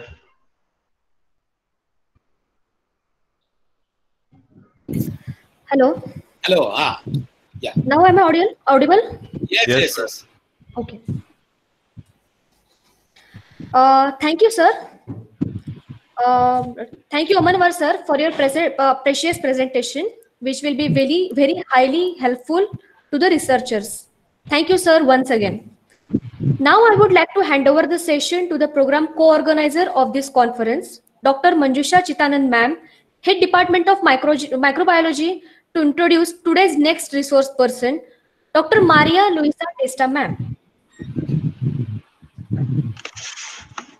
Is there any question answer? Hello, Manish ji. Hello, everyone.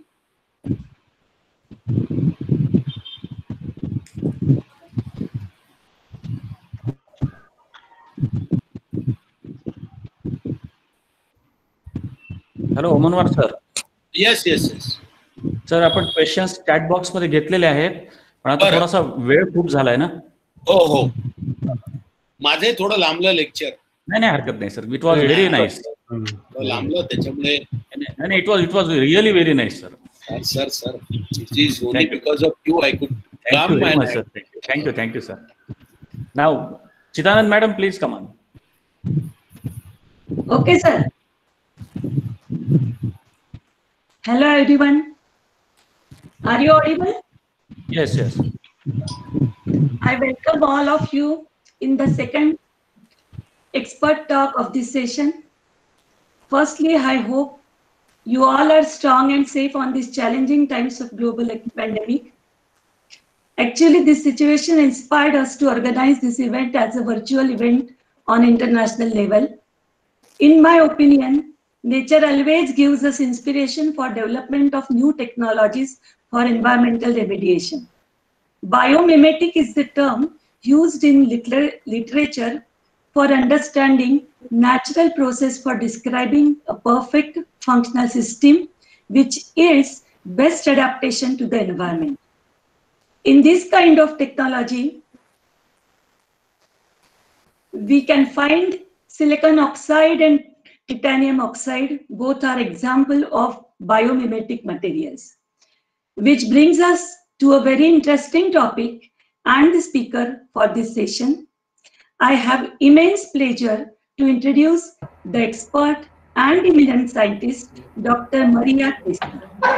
She is a permanent research chemist at the Institute of the Study of Nanostructural Material, ISMN, of the Italian National Research Council. She completed her undergraduate studies in Palermo, Italy, and her PhD from Valencia University, Spain, during which she worked on stereoselective synthesis of polyols and amino alcohols.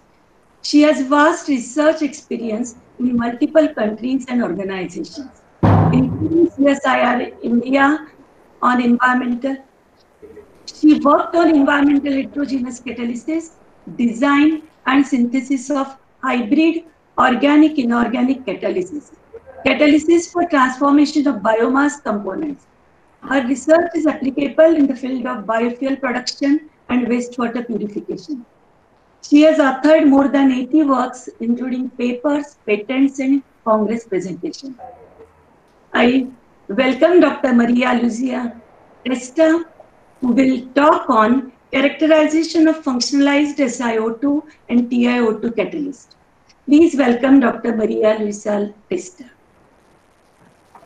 So thank you for the presentation. Now I share my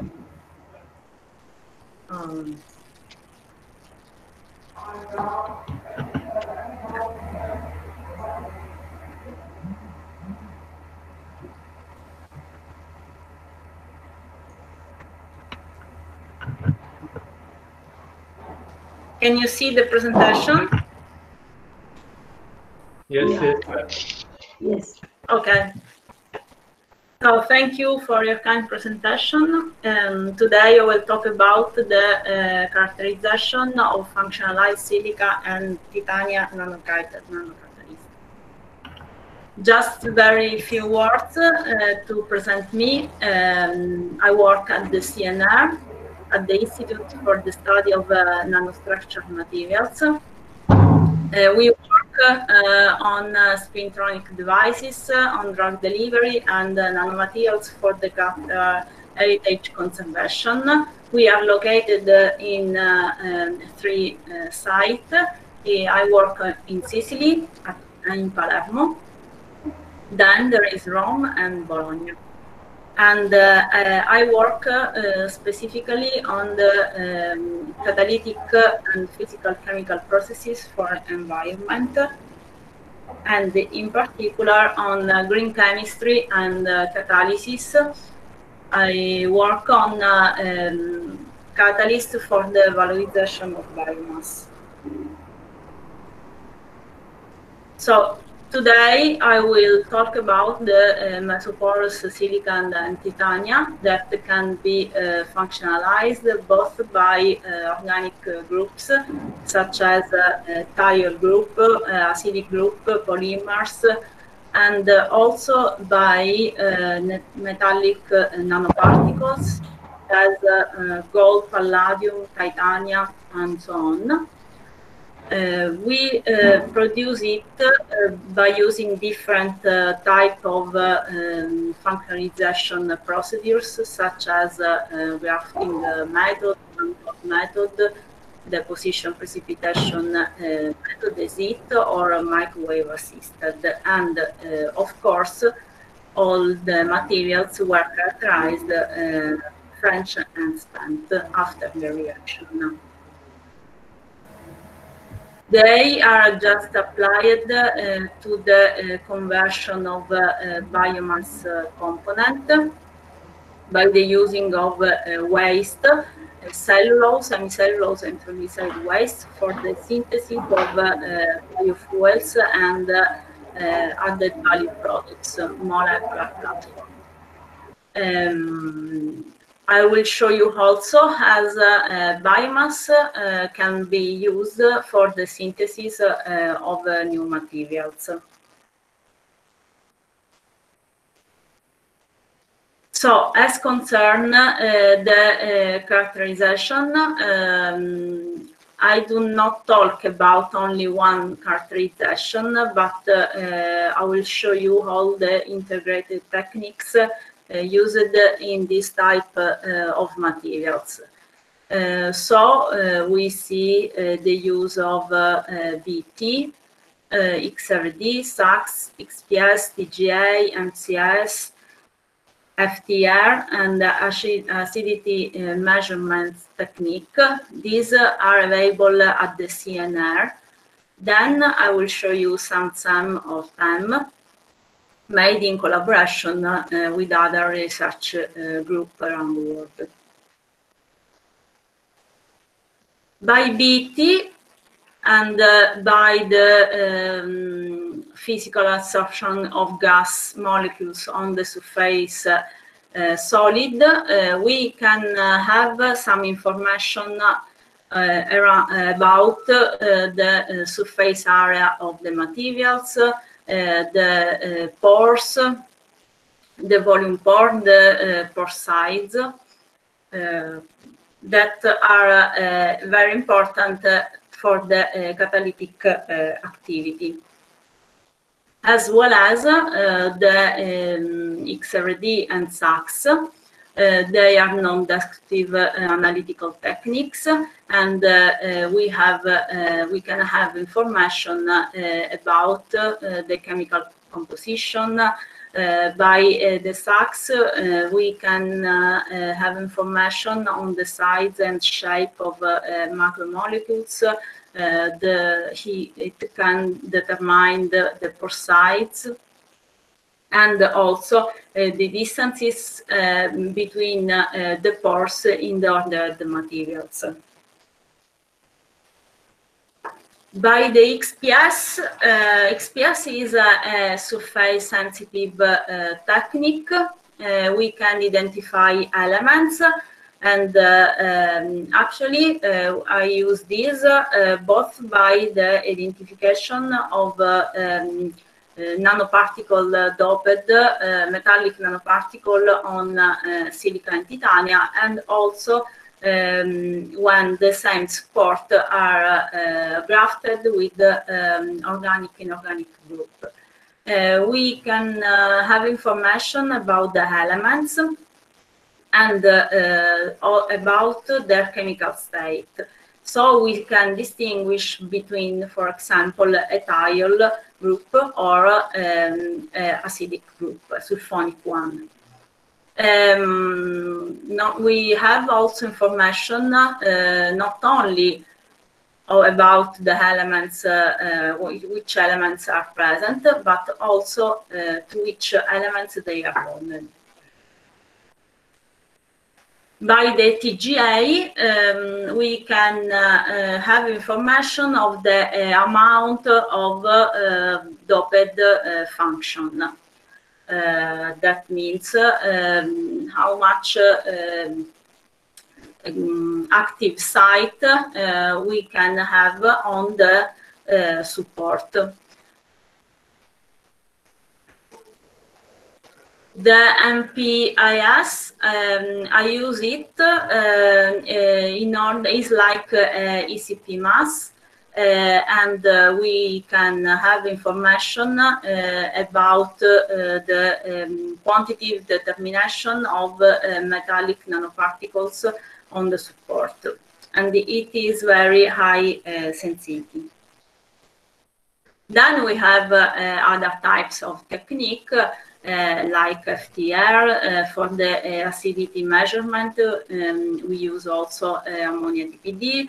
We have also the microwave for synthesis of the materials, UV, TPD, TPR, GCMS, that actually we use on the reaction in which these catalysts were applied. So, First of all, we synthesize the support that could be titanium or silica in these cases. This support is a mesoporous materials, so is formed by the use of a template. The template is forming the micellas, around which there is the matrix that grow or silica or titania. Then after the calcination, the organic material go away, so we obtain the mesoporous materials. Depends on the used template, we can have different shapes of materials. SBA 15 or HMS or MCM, these are all silica based materials, but also we can have mesoporous titanium. And we have to characterize it. So we can use BT for the identify the surface area. Here there is the representation of an HMS. We have a surface area of more or less 1700 square meter per gram. The volume pore is this, and with the particle size of 4 nanometers. By the time we can have like a photo in which we can identify the channels. Here, for example, we can see the straight channels of SBA materials. Here the channels are tortuous. This is an amorphous silica, so there are channels with different types of channels. By the SACS, we can have information about the order of the mesoporous materials. Then we functionalize it. So we can use different type of procedures. Here I will show you the grafting procedures and the one-pot method. In the grafting procedures, we functionalize the material after its formation, and the active site are located on the surface of the materials. We doped before with the tire group that is after oxidized to sulfonic 1. Instead, when we use the one-pot method, the material is functionalized during its formation. This means that the active sites are located not only on the surface of the materials, but also inside in the pores. And if by the characterization of the the same type of material synthesized by two different techniques, we can have some important information. For example, as you can see here, we have that by one-pot method we obtained materials with a very high surface area with respect to the grafting 1, and also as concerned the acid capacities, we have higher acid capacity by using the one-pot method. We functionalized 3 types of silica. Here there is the XPS spectra. Here there is the peak characteristic of the sulfonic group. By this type of technique, we also have information how the reaction occurs. That means if all the thiol group were oxidized to the sulfonic 1. In this case, in both the 3 cases, we obtained that all thiol group was oxidized. These materials were applied to the synthesis of biodiesel.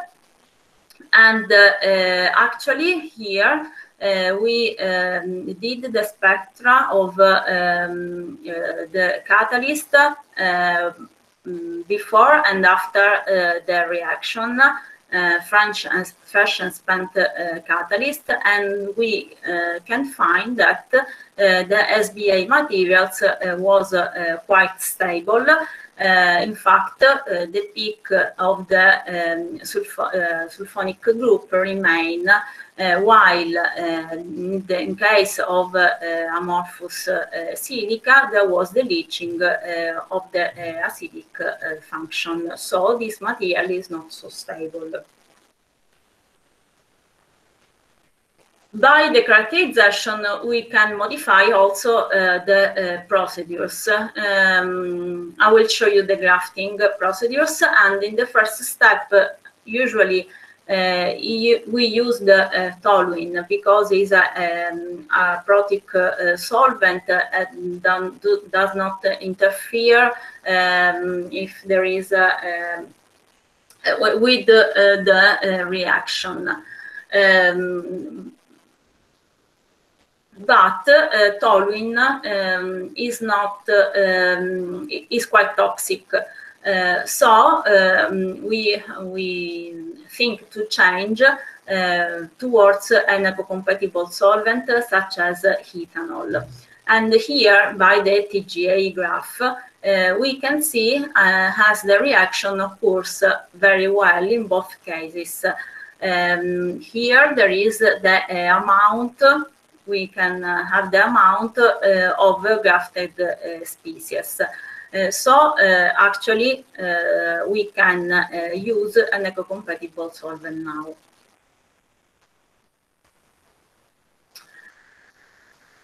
Now I will show you titania basic material, very similar. In this work, we use titania, commercial titania, P25, or homemade prepared by salt gel synthesis. We grafted it both by propyl sulfonic group and only by sulfonic group. And we tested on the degradation of fructose for the synthesis of HMF, that is an important platform molecule. Actually, we carried out this reaction in water. But we characterize the catalyst, and by the TGA, we saw as the commercial, the material coming from the commercial titania were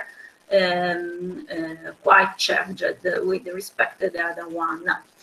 In the case of XRD, we found that while the commercial titania was a mixture of the two phases, anatase and rutilo, instead the titania homemade prepared by the salt gel synthesis was only in the form of anatase.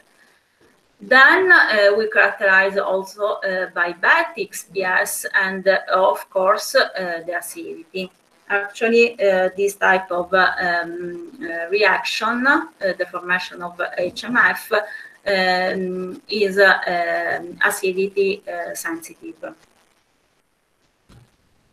And by BT, we found as the material coming from the commercial P25 present very large dimension pore between 10 and 100 nanometers, while the titanium homemade prepare present the dimension pore between 3 and only 10 nanometers, so they are very small. And by the correlation of all these characterization, we propose a mechanism for the reaction. Actually, it's important to say that in this reaction there is the possible presence, is favored the presence of a byproduct that is humine. The small reaction, the small dimension pore of titanium homemade prepared material do not allow to the formation of humines, and gave the best performance between all the tested materials. Both titanium and silica material were then tested on the synthesis of biodiesel additives assisted by microwaves. And this is a very recent publication, and we found that the silica-based materials were very stable during all cycles, and also after the fourth cycle, the acidity remained more or less the same. So it was simple to restore it. And once again, we did TGA, XPS, and all the by all the characterization, we could correlate the characterization towards the activity, the catalytic activity, and we realized that the activity, the catalyst with the higher activity was where the materials with high surface area and also with volume pore. Here we'll show you both inorganic and organic materials used for the synthesis of 3-acetyl glycerol that are also biodiesel additives.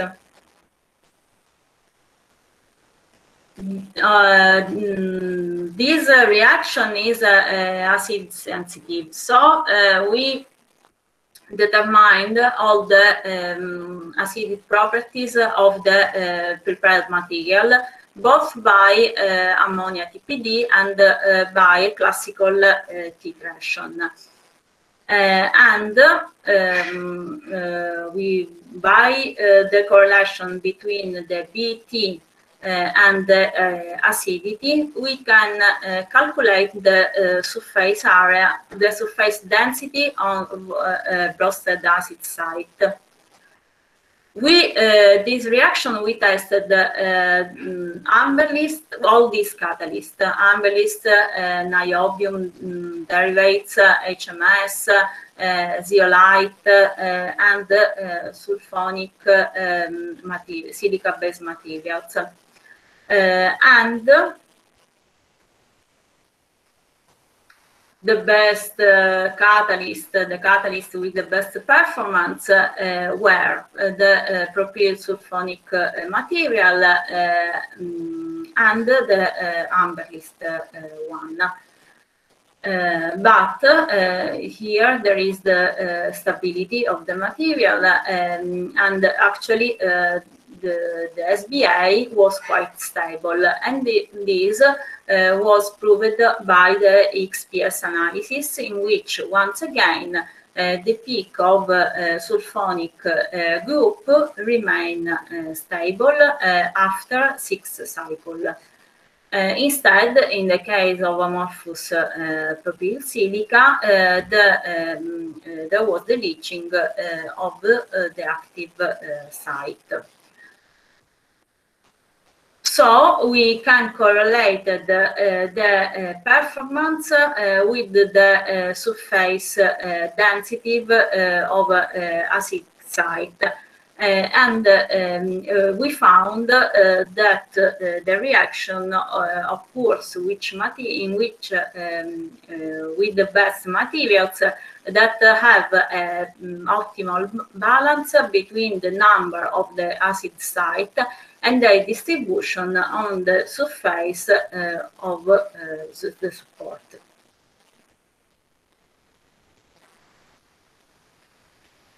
Here, I will show you the silica material doped with polymers. Actually, these polymers coming from the organic fraction of the urban waste, and in particular the green waste. It was treated and is a big polymer identify in which the monomers is more or less like this. This was identified by NMR, FTR, and so on.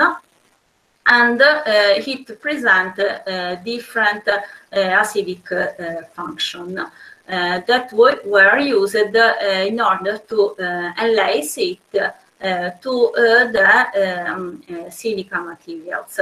The silica was grafted with an amino group, and then the reaction between the amino group and the acidic site in order to form the amide corresponding enlace. These new materials present different activity, but all oriented to the abatement of pollutants, in particular colorants such as rhodamine, heavy metal, and also phenolic pollutants. But about the characterization, we did the infrared, in which we actually see the formation of amide. So this means that the material, the enlace was a chemical enlace, was stable, and was not absorbed only. By the TGA, we determine the amount of polymer that was grafted on the silica materials. Of course, the reaction was a grafting procedure, and due to the presence of big molecules, the BET fall down since 800 meter per gram to 70. But the reaction occurs well, and the structure of material remain. In fact, we can see here the straight pore of SBA before and after the grafting. The same thing for the HMS. Here there are the spent catalysts, and we can find that in the case of HMS, we have big destroyed, the channel are not so stable after the reaction, while in the case of SBA, the channel remains the same very well. So this revealed the more stable catalyst. The same type of polymers were used as a template for the synthesis of monolites of silica. Actually, this is a work in progress, and we synthesized 2 types of silica, of monolites of silica, here there is SM. They were used for the CO2 absorbent. The silica, after the calcination, we can eliminate all the organic function. Then the silica materials were functionalized with the different types of amino group. They were characterized by BT, and then, as a CO2 absorbent, they were tested. Here, there are all the activity, and we found that actually this type of material with only one amino group was the best catalyst, and actually, thanks to the FTR analysis, we can have the formation of carbonate and carbonate that are the witness of the good activity of these materials. Now I will talk about the metallic nanocatalyst, and in particular the silica material doped with palladium gold on HMS and or SBA in presence of not of titania. This was a collaboration with Professor Rode, and they were applied on the full hydrogenation for the synthesis of molecular platform such as diodes. And we found that the best catalyst was palladium gold on titania SBA. Now we have we see why.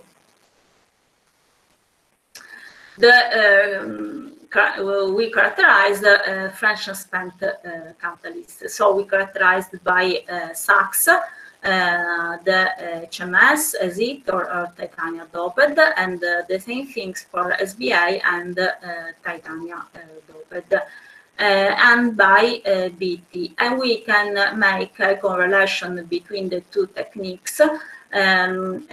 Because by the Sachs we can have information of pore-to-pore distance, and well, by BT we have information about the surface area, pore volume and pore diameters. But if we correlated both, we can have also information about the wall thickness of the structure. So by XPS and XRD, we verified the presence of a palladium gold alloy. In fact, here there is the XPS spectra, and we found the presence of palladium 0. That means that palladium is in the form of alloy, and palladium 2, that means that is in the form of palladium oxide. Also by XRD, we actually synthesize different type of material in which we changed the atomic ratio between palladium and gold, and we can find that the presence of the alloy was here, where the ratio there are 2:2.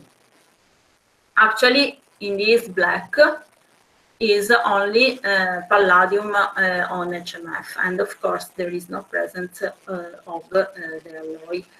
And we also determined the nanoparticles, the dimension of nanoparticles, and the composition.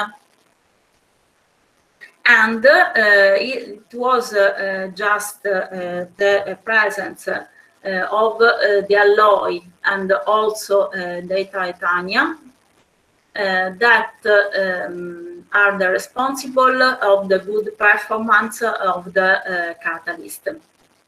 In particular, they promote the C5O break and lace, and for the formation of dions.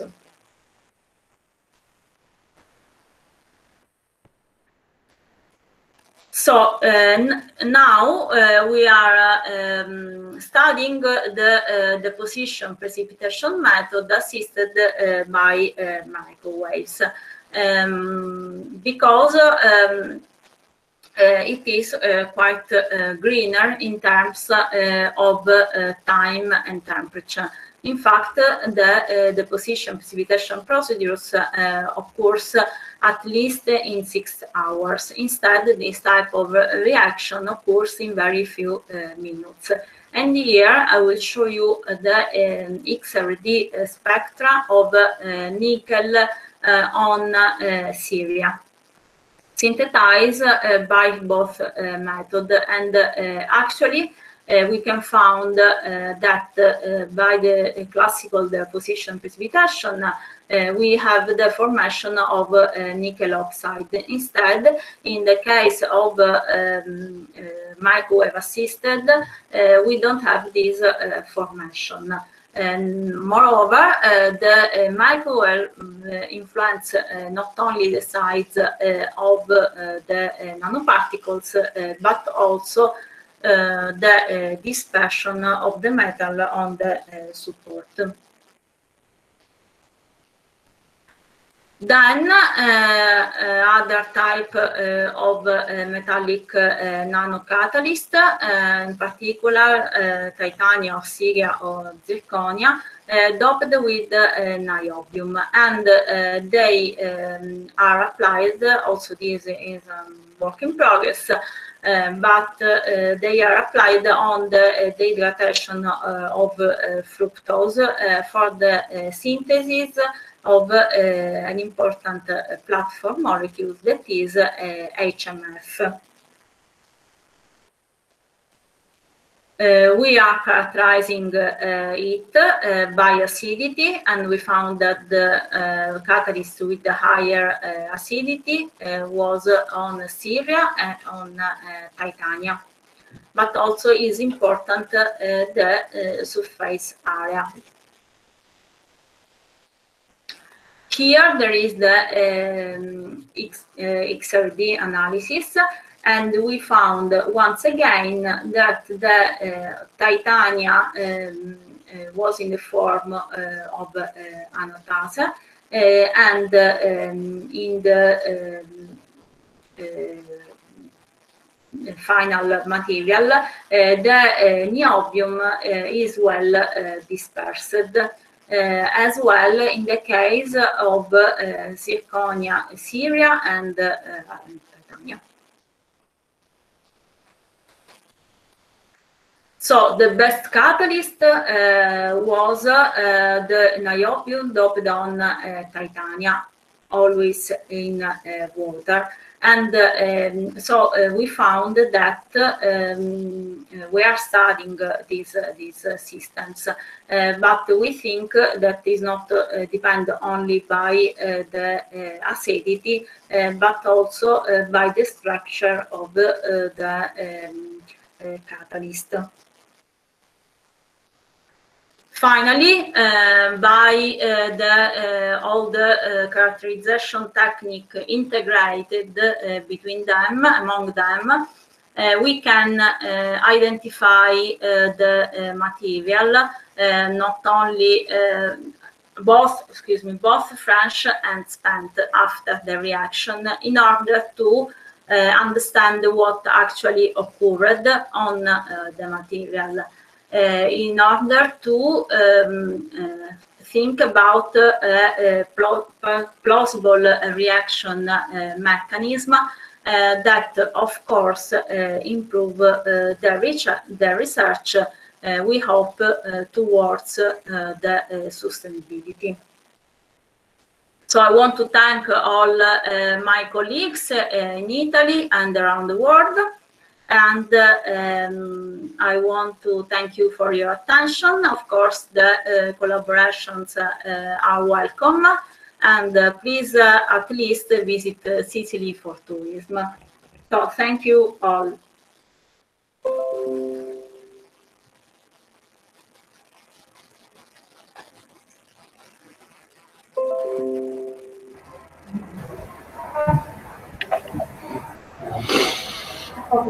Thanks a lot, Dr. Maria ma'am, for your valuable presentation, which will be highly inspirational to the researchers. Thanks.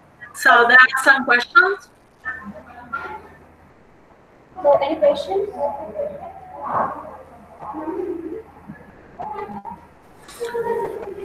Hello, Maria ma'am. Hi. Already it is being late. Therefore, we are skipping question answer. I don't understand because the sound is not good. No, as already it is late. Hello. Can you hear me? Yeah, I'm hearing. Are you hearing me? I hear you with the echo, and I don't understand. Hello. Yes, the echo is coming. Echo कसा है? Two person I think are side by side. That's why. त्याचा आवाज आला होता. तुम्ही ते बंद करा. Now it's audible. Now it's audible. Okay. Hello. Okay. Am I audible, ma'am? Yeah. I am Dr. Manish Deshpande speaking. Today we are already late by 1 hour. Therefore, question hour session we are going to skip. Okay. Thank you very much for being here. Thank you. I am immensely grateful to you, ma'am. Thank you. And in future, I hope you will extend your hands for cooperation. Yes, why not? You can write me or we can talk when you want. Thank you very much, man. Thank you. Okay, bye. Bye. At this moment, I would like to hand over the session to the program co-organizer of this conference, Dr. Archana Bhavankar ma'am, to introduce today's last but not least resource person, Dr. Ravindra Deshpande sir.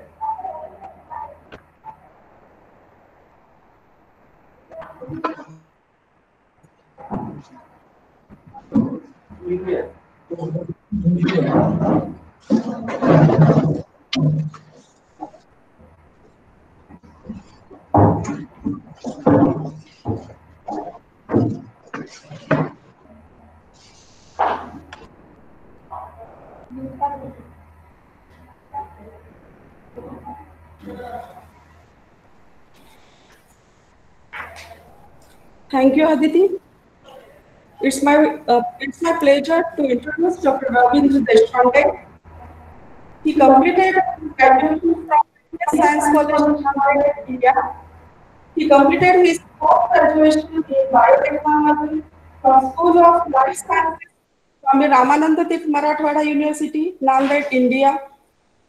He got his PhD from Department of Biotechnology and Bioinformatics from University of Hyderabad, India. Presently, he joined as postdoctoral scientist at Department of Cancer Biology, Wake Forest School of Medicine, North Carolina, USA. Dr. Ravindra has 11 international and 3 national publications in various reputed journals. He presented 10 papers in various international and national conferences and also honored and awarded for his paper and poster presentations. He qualified CSIR UGC NET for 2 times. He also qualified ICAR NET, GET, Junior Research Fellowship, Senior Research Fellowship, etc. He has various technical skills in various aspects like molecular biology and biochemistry, RNA biology, animal cell culture, immunology, bioinformatics, microscopy, and cloning. Please welcome Dr. Ravindra Deshpande sir. I hand over to Dr. Ravindra sir for his presentation on experimenting with nucleic acids, polychain reactions, and beyond PCR. Thank you. Hello, am I audible? Yes, sir. Yes, sir. I was just trying to share my presentation. So, is it visible? Yes, sir. My presentation is visible to all? Yes, sir. Experimenting Oh, with okay. nuclear acid. Okay. So, hello all. It's nice to interact with you all. So, the title of my today's talk is Experimenting with Nucleic Acid, Polymerase Chain Reaction and Beyond.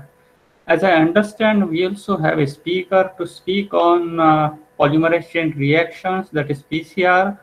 So I'll be giving very abstracted view, rather my experiences with polymerase chain reactions, and I will be giving an overview of what techniques we use beyond polymerase chain reactions while we deal with the nucleic acids. In nucleic acid, I mean to say with DNA, microRNA, and long non-coding RNA. During my doctoral work, I worked with microRNAs, and at present, I'm working with microRNAs and long non-coding RNAs. So this is the outline of my talk today. So I'll be speaking of my career trajectory, PCR. So why we use real-time PCR. So about microRNA detection method, how we represent the data. So what are long non-coding RNAs, RNA sequencing, and in situ hybridization. So I acknowledge the efforts of the previous man for introducing me. So this is my brief career trajectory. I have completed my BSc Biotechnology from Science College, and afterwards I moved to School of Life Sciences, SRTM University Nanded. There I did my MSc in Biotechnology. After qualifying the DBT JRF exam and all relevant exams, actually I activated my DBT JRF while doing my PhD at Department of Biotechnology, Hyderabad Central University. And after completion of my PhD, I joined postdoc at Wake Forest School of Medicine, Winston-Salem, in Department of Cancer Biology. At present, I'm working on two projects. In one project, I'm trying to see what are the mechanisms for immunotherapy resistance in breast and lung tumors. And in second project, I'm working on mechanisms of progression of low-grade breast tumors, that is ductal carcinoma in situ. So let's begin with today's talk. So polymerase chain reaction. I hope you all recognize the picture that I shared here, the picture of scientist. So he is Carey Mullis, and he's the inventor of polymerase chain reactions. And just beside on right side is the cartoon from his laboratory notebook, which explains the polymerase chain reaction. So he published a paper in 1986 describing his experiments with polymerase chain reaction, for which he shared the Nobel Prize in 1993. So the basic chemistry of polymerase chain reactions. Generally, polymerase chain reaction consists of three steps: denaturation, annealing, and extension. So in this cartoon, the big yellow box represents the primers and small light blue blocks represent the nucleotides. So after annealing of the first step consists of the denaturation, where the DNA is denatured. Afterwards, primers are annealed and extended with the free nucleotides available in the reaction mixture. So let's see with this sequence. So I will be speaking of primer designing, how we design primer. So what is melting temperature? What are the reaction conditions? A few troubleshooting tips, and how do the real PCR band looks like in picture. I understand that the most of the audience consists of mainly undergraduate and postgraduate students. So like I have I have kept my talk like having some very basic aspects of PCR. So let's see. So primer length, we generally choose primer length from 18 to 24 bases. So what is the rationale for choosing around these many bases? So let's see the basic statistics. So if, let's say, if we have primer of 4 base pairs long, so if we see statistics like 4:4, the annealing site, so we have around one site in 256 bases.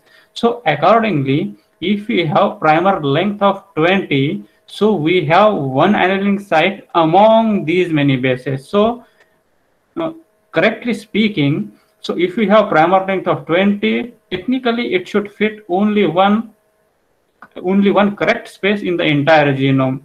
So GC content what we choose is around 40 to 60%. Melting temperature we choose around 50 to 60%. Just right side, I have just tested the screen of OligoCalc server. So it's a freely available server. I generally, to my experience, I have designed all my primers manually with OligoCalc. To my experience, as my experience goes again, so I kept GC content, not GC content, the melting temperature and amplicon length quite a fixed parameters, because when I design primer, I make sure that my primer is around 20 base pair in length, and I keep only one constant melting temperature, that is around 60 degrees. I generally don't keep above 60 and below 60 degrees. The rationale for this, keeping just one temperature, is like, say, if we order more than like 10 primers or more than 10 genes, and if we have one constant temperature, then if you want to check like around 10 genes in one slot, we can check. So if we keep on like choosing like variable or melting temperature around 50, around 55, say around 62, like we have to use different slots. Like if we keep one uniform temperature, so it will be helpful in further experiments while we do with multiple genes. And while choosing the amplicon length, I generally keep below 200 base pairs, because once I design primers, I use the same primer for semi-Q PCR and same primer for real-time PCR. Because once we speak of real-time PCR, if we keep the amplicon length below 200 base pairs, to my experience, like it's more accurate one, and like above 200 base pairs, so there are chances of getting non-specific amplification, that we may get different curves. One more tip, like generally we start and end the first couple of bases with the GC pairs, because GC band is more strong one, and there is more possibility of like we can avoid the non-specific amplification. While we choose the primer pairs like forward and reverse primers, so the melting temperature we keep like it's within 5 degrees within each pair, and primer pair should not have complementary region among themselves. So how do we say that? How do we see the complementary regions? So as I shared here the OligoCalc server, so generally what I do is I generally paste the sequence here and hit on calculate.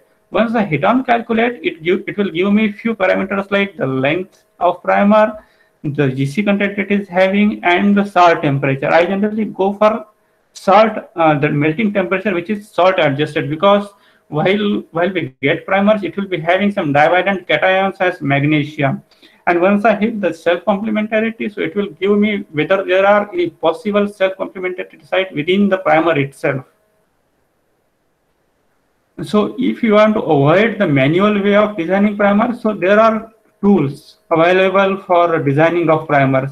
So we generally choose like primer 3 server. So it is again freely available. You can browse it, primer 3 or primer 3 plus. The thing is here, like we have to just, the input what we give here is the mRNA sequence that we get from PubMed. We have to just paste the mRNA sequence and hit on click pick primer. So it will give the all possible ranges of primers. Again, if you want to tailor it, so we can again tailor like what should be our primer length, what is melting temperature, and all these parameters again we can feed here inside, but it will again narrow down our search. So once we have our primers in hand, so what I generally do is I check the accuracy of those primers. So again we have like I do generally I generally use the in silico verification. So it is again freely available server, the iPCR server. So here I paste my mRNA sequence, I test my forward primers, reverse primers, and I generally choose the range of product like I have selected and hit on the run PCR. So if my primers are accurate, the complete product range it will give, like these primers anils at these positions, and this is the final product. So again, this is just for our confirmation, so that once we design primer very accurately, so it will be helpful for our experiments.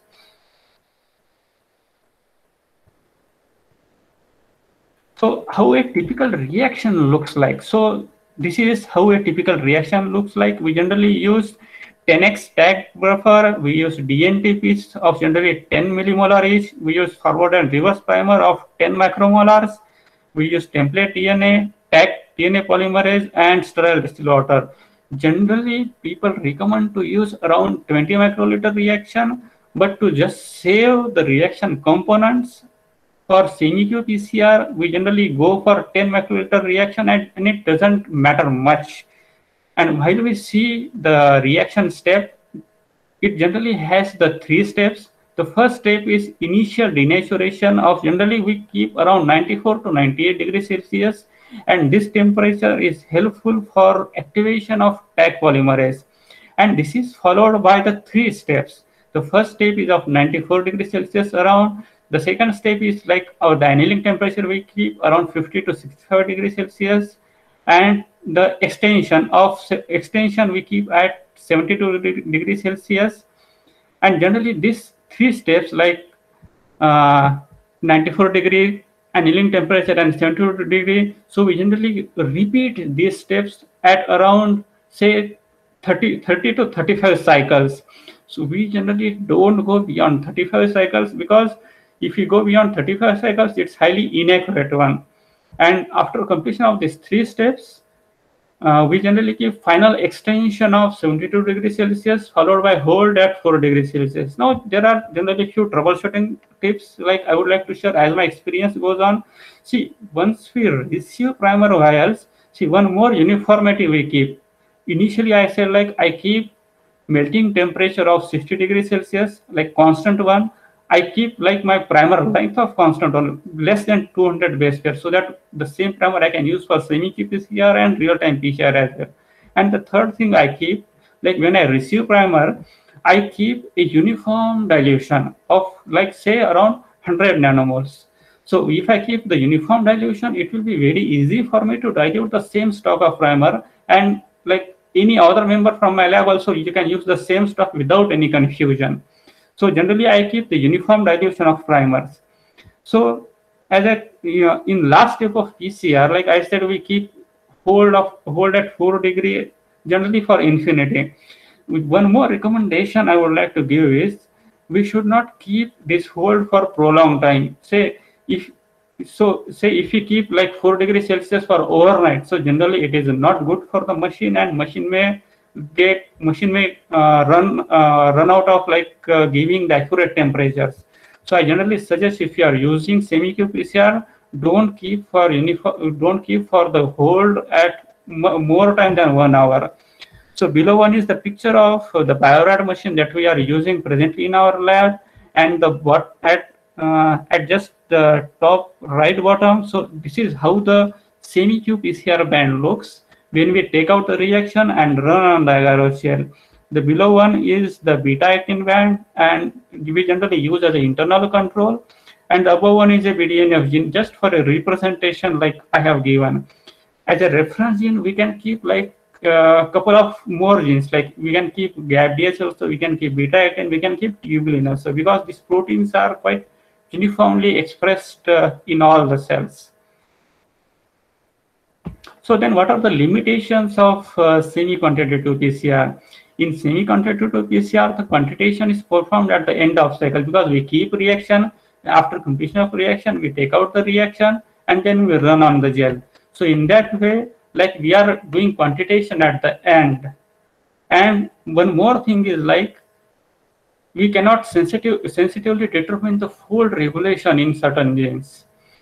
And this is how then we move for the real-time PCR, because real-time PCR has certain advantages. It has a dynamic range of detection, it is rapid and faster, and signals are recorded in exponential mode. So in right side, I have just shared the screen. I have just pasted a cartoon. Like on the x-axis, like there are PCR cycles, and y-axis, it's like the DNA quantity. So generally there are three phases of PCR cycle, if we speak. Like one is the lag phase, one exponential phase, and the plateau phase. In semi-Q machine, when we do the semi-Q PCR, so we generally see amplification at the end phase, like at when it reaches the plateau. While in real-time PCR, we do see the amplification in the exponential phase of cell cycle, exponential phase of cycle. So about the most common way we use for quantitation of DNA is cybergreen based detection. So friends, what is a cybergreen? Cybergreen is a dye, is a fluorescence dye. So the characteristic of this dye is, so when it is in solution, it will not give any fluorescence. But when it is intercalated between the strands of DNA, so it will give a typical green fluorescence, so which is detected by the PCR machine. So as the DNA product accumulates over the time, so more cybergreen will be intercalated between the DNA strands, and more cybergreen is intercalated, more fluorescence it will give. So in real time, we can say whether our DNA is amplifying or not, or to what extent it is amplifying. So there are certain terminologies while we use the real-time PCR. One is the CT value. The CT value is the point at which the fluorescence is measurable. So initially fluorescence is not measurable, so it will go linear. It will go on y-axis, and at certain time, when a certain PCR product accumulates, then it will start giving fluorescence. So let's say I have marked here with dotted green light. So this is the CT value for this reaction. So baseline is the point of like initial amplification where the fluorescent is nearly zero. So it's no template zone. A threshold, we use this term threshold. A threshold is a set of single signal which we distinguish amplification from the background noise. So background noise is the signal from the unamplified DNA, and this is the exponential phase. It is the phase at which the reported amplification is at highest peak, and this is the seminal phase, like we use to see like our DNA is amplifying or not, and the values we get in the exponential phase we use for data analysis. So like how a typical real-time PCR reaction looks. So generally we start with the tissue samples. Tissue samples, we either start with cell lines also or the human tissue samples. Then we isolate RNA. One more thing like here is, once we get RNA, we need to check the purity as well. We generally check purity with the nanodrop spectrophotometer. And by around, we see purity by checking the 260 by 280 ratio, so which is around 2 like standard for the RNA, and 1.8 around for the DNA. So once we have RNA in hand, we use certain RNA to make the cDNA, and there are commercially available kits which we use to make the cDNA, and then we use this cDNA for real-time PCR. So friends, let's see how a real-time PCR reaction looks. We generally use cybergreen. So generally, again, the recommendation is to use 20 microliter reaction.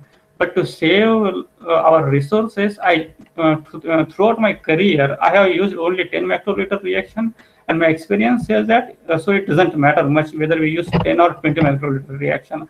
So even 10 microliter reaction, we can efficiently come across certain CT values, and we can see the fold regulation in certain genes. I generally prefer to use the same stock of primers, around 10 micromoles.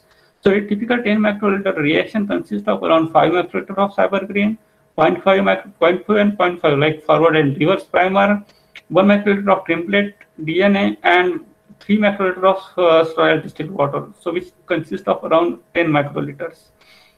So again, one consideration here is we can either use like 1 microliter of undiluted template DNA, or sometimes like I have also used, I generally do tenfold dilution of the cDNA I generally synthesize here, and out of that tenfold dilution, I use 1 microliter here. So this again doesn't matter much because we will get the CT value. And just top right corner, this is a typical cybergreen vial, how it looks like. We generally, when we order cybergreen, it generally comes in such 1 ml vials. We generally get from cybergreen from the BioRad one. So about the data analysis, how do we analyze the real-time PCR data? So friends, there are 2 ways to analyze data. One is the absolute quantification, which is also called like the standard curve analysis, and one is the relative one, that is the delta city method.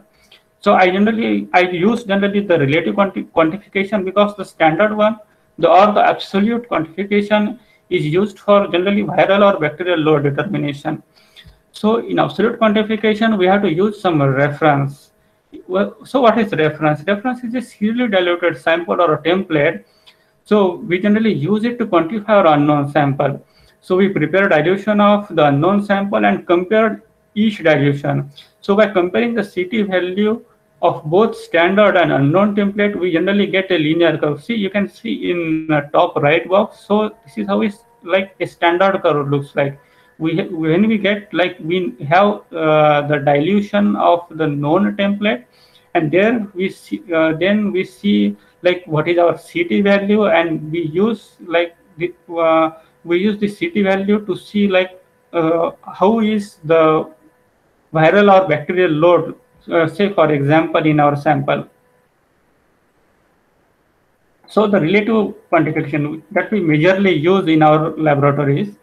So in relative quantification or the delta CT method, so there are generally 3 steps. In first step, we calculate the delta CT. Delta CT means how we calculate delta CT. We generally normalize to the endogenous control. In the second step, we calculate the delta CT. In general we do is normalize with the calibrator, and then in third step we see the fold regulation. In right side you can see the graph. See here are the 3 reactions. So as I said like earlier, what are about the drawback of semi-Q PCR? So let's say if you are doing the semi-Q PCR, so generally say there are 3 genes.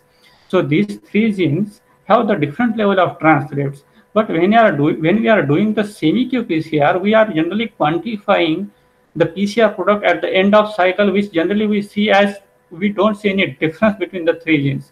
But when we see throughout like our log phase, so there is a difference between the expression of 3 genes. So this is where the benefit of real-time PCR comes.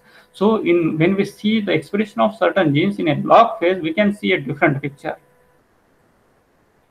So these are the 3 steps elaborated in more details. So in first step, we normalize the delta CT of target gene to the reference gene and calculated from the each sample. In second step, we calculate the delta CT. Here we normalize the delta CT of the test sample to the delta CT of calibrator. And in third step, we normalize it and we see the normalized ratio. I have given one example. So let's say A is an internal control gene. Let's say either it can be a beta-actin or GAPDH or tubulin.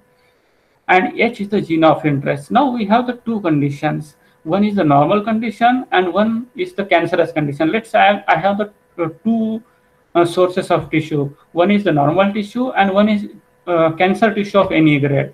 And then I see the expression of these 2 genes.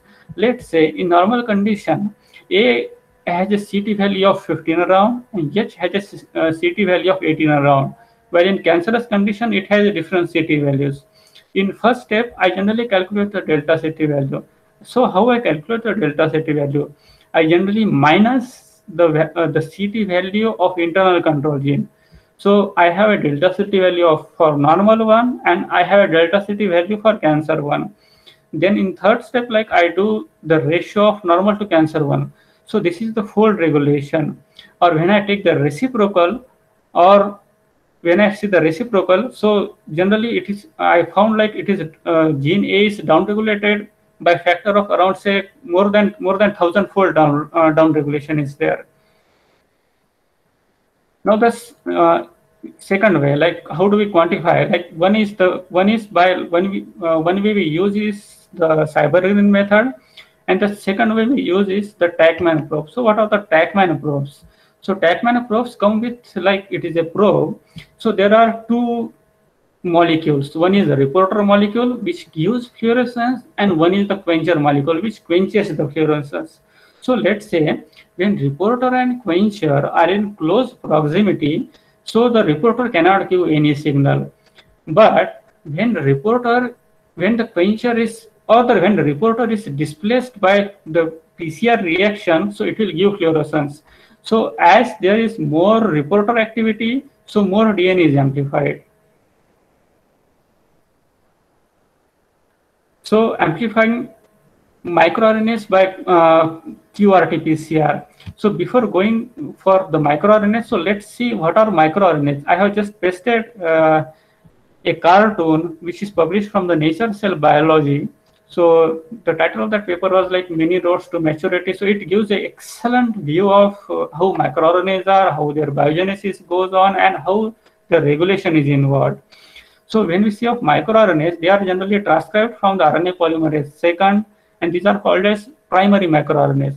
Primary microRNAs are cleaved in nucleus by DROSHA enzyme, and they are converted into the precursor microRNAs. Now these precursor microRNAs through nuclear pore complex, which consists of generally the exportin 5 complex, they are exported in the cytoplasm. So once they are in the cytoplasm, they are cleaved by the cytoplasmic enzymes as dicer or DGCR8 or TAR DNA binding proteins. And they are cleaved into the mature microRNAs. And so once mature microRNA is there, so it binds with generally to the 3' or 5' UTR or the encoding region of micro mRNAs, which stops their like translation and represses protein formation. So how do we amplify microRNA? So we generally get total RNA. Like, it's not the steps we use. These are different from generally we use for the normal cDNA synthesis. So in microRNA, we generally use the stem loop primer, and the stem loop primer, we use the stem loop primer for formation of cDNA. And generally one step here is like, the one distinction I will say is, while designing primers or while the cDNA synthesis of normal genes that we use, and for microRNAs, we generally keep one uniform reverse primer which is coded by the stem loop sequence. It is not like we use for the normal genes where we have distinct forward and reverse primer. For microRNA, we have only one forward primer, so which is complementary to the miRNA sequence, while the reverse primer is generally constant and it is encoded by the stem loop region of the RT primer. And when we are done with the cDNA synthesis, we can use either two ways. We can either use cybergreen, as I discussed previously, or we can use Tachman probes. But when I generally like communicated my manuscripts, my initial detection I did by cybergreen method, but there were many questions asked, like cybergreen is not that accurate way while we detect the microRNAs. For detecting microRNAs, we generally use the Tachman probes. So I will go a bit detail while designing how we design the primers for microRNAs, for amplifying microRNAs, because we can generally do it in by two ways. We can either design manually, or there are ready-made primers available, there are ready-made kits available, we have to just procure them. So while I was doing my PhD at University of Hyderabad, so actually the thing is, like, I could not afford to get the kit, because when I saw the kit price, it generally takes in lakhs. So it was costing around 1 lakh for like one pair of primers and one for complete set of reactions. So I chose my primer in a manual way. So this is a primer designing tool. So it is available free of cost. Just we have to paste our small RNA, like the microRNA sequence, and when I hit the design, so this is how a result look like. So when I put my mature microRNA sequence, which I generally get from Mirabes, so it will give me like the forward primer and reverse primer. Unlike like we do for normal genes, so we have a narrow choice here. We cannot be so choosy that I want this much length, I want this much TM. So say, because microRNAs are very small in length, so we have to adjust within these ranges. So if you see the stem loop primers, so it has in a blue, it has represented a sequence from the universal probe library. Brown one represented by the mature microRNA sequence, and the yellow one is a typical mRNA specific sequence, and one is the stem loop sequence. So this server will give you two primers, like either of two, like one is, say here is around 51 degrees Celsius and one is around 55 degrees Celsius, and there is one universal reverse primers that we don't have to change. Say if you have 10 microRNAs, we can use 10 forward primers and just one universal reverse primer. So if I have to choose primers, I generally keep like the higher the primer with higher TM. I generally went for like primer with TM 55. So just as a advancing for more accurate way of determination. So I generally use this tool to design primers, and I used for my research purpose during my doctoral study. And this was the paper actually I published when I was doing my PhD. We published this paper in Molecular Neurobiology. It was about the SRP alpha protein. So we found it is downregulated in human astrocytoma, and there we have seen the presumptive involvement of these two microRNAs, microRNA 520D5P and microRNA 520D3P. So these two microRNAs, like I have used by designing the manual tool, like I have shared before. I have used cybergreen based method for detecting these microRNAs. But I was asked a question by a reviewer while I communicated this manuscript that cybergreen is not that accurate way. But there are again few papers which we can always use to justify your research. And one more thing we can do in addition is when we complete the real-time PCR, I generally run this product on gel and then show the reviewer like, so this is how the final PCR product look like. So indeed there is differential regulation of these two microRNAs. So like if you want to avoid, and if there is a good funding, then we can go for the TACMAN based detection.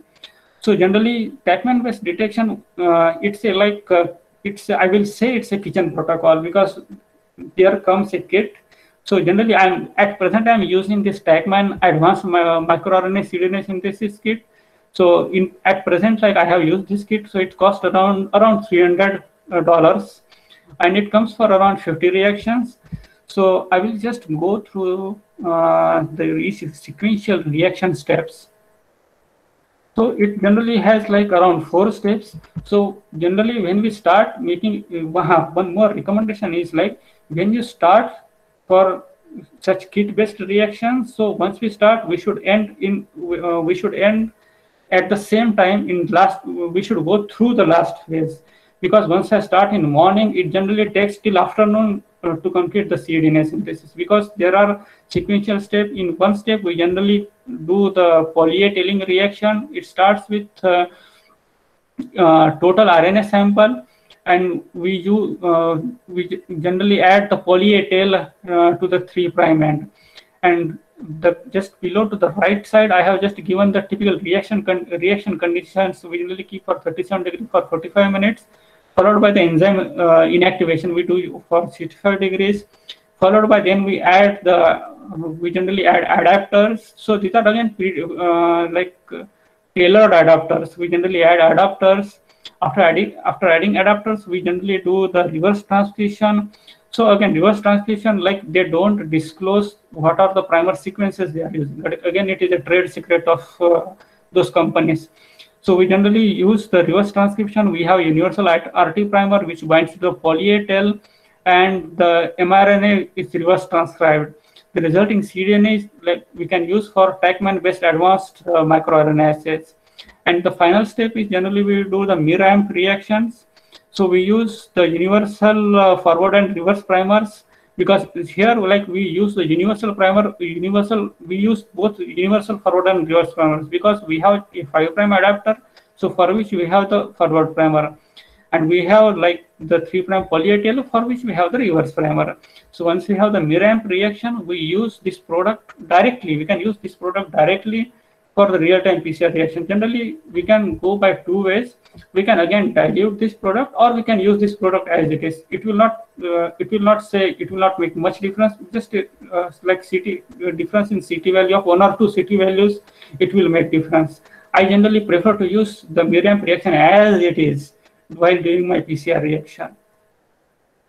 So friends, let's see how a data looks like. So I have completed the TACMAN detection for the 4 link RNAs. Like this is the data I generated in my lab. So I have seen the amplification of 4 link RNAs. One is IPW, AKO 23948, one is DLUE1, and one is the SNA1. So on upper half, like, so these are the absolute values, the delta CT values, what I got from the reaction, and I have represented here. So the other way of representation is the fold regulation. We can see, so I have used 2 cell lines here. One is MCF7, like MCF10A cell line, which is the normal one, and DCS.com, which is a low-grade breast tumor cell line. The other one is the S1 and S2. So S1 is a normal breast cell line, while S2 is the DCIS, that is low-grade breast cancer cell line. And I have seen the expression of these 4 link RNAs in the panel of these 2 lines. And in the down panel, like I have seen the fold regulation. So fold regulation again is like much informative. For example, if you see IPW, like from this graph, like I don't have much idea like how is the fold regulation between these 2 lines. But when I make the values of the normal one, while seeing the fold regulation, I make the values of normal 1. So how I make the values of normal as a 1? I generally take average and divide by that average. So it will be 1. And with the same values, I divide the values I get from the cancerous condition, like from the DCS.com. And there I could see like in DCS.com, IPW is not expressed at all, while it is abundantly expressed in normal breast tissues. So we can represent data in either ways. We can use either delta CT method, or we can see the fold regulation. See, both ways are equally acceptable while we communicate our manuscripts. So then let's see the next topic I will go is the microarray. So friends, what are microarrays? So microarray is a laboratory tool which is used to detect the expression of thousands genes at a time. So let's see, like previously we have seen, while we use the semi-Q or the real-time PCR, we see expression of only 1 gene at a time. But when we use microarrays, so we can check the expression of thousands genes at a time. So how we do the microarray? So in microarrays, so it has a microscopic slides, so that are printed with thousands of tiny spots in a defined position. So each spot has each known gene. So in the right side, I have pasted a cartoon. So we generally get like say the RNA from 2 conditions, like one in normal condition and one in like cancerous condition. We isolate RNA, we check purity of this RNA, then we label this RNA. And after labeling, we do the hybridization. After hybridization, we do washing to just wash off the non-specific or the weak bonding. And once we complete the washing, we generally use like the available instruments like to see the fold regulation engine. So how the data looks like recently in my lab. So I have done the micro mRNA analysis in normal and low-grade breast tumors. So this is how a typical microarray pattern looks like. So I have done this is actually a Affymetrix microarray. So I have done in duplicate. So I have used the normal like the 10S line and the low-grade breast tumors like the DCIS line. So here microRNA 29C, it was coming as a top hit. So if we see the color pattern, so green means it is down-regulated and red means it is top up-regulated. So if you see, like, if you want to see the top upregulated one, so say microRNA 935, it was top upregulated in the DCIS line, while it was downregulated in the breast cancer. So basically, I was interested in microRNAs that are typically downregulated in breast cancer. So I have plotted my graph in this way, and I found that microRNA 29C, it was like a top candidate. It was top candidate downregulated in DCIS as compared to the normal breast tissues. So one more thing again, when we do the microarray and when we communicate such kind of data, reviewers generally ask for validation. And validation we generally use the real-time PCR for validation. So here I have used the Techman based method for 29C detection in normal and low-grade breast tumor, that is DCIS. So like I could verify my data. So I could find here that the microRNA 29C is indeed downregulated in DCIS as compared to the normal breast cell lines.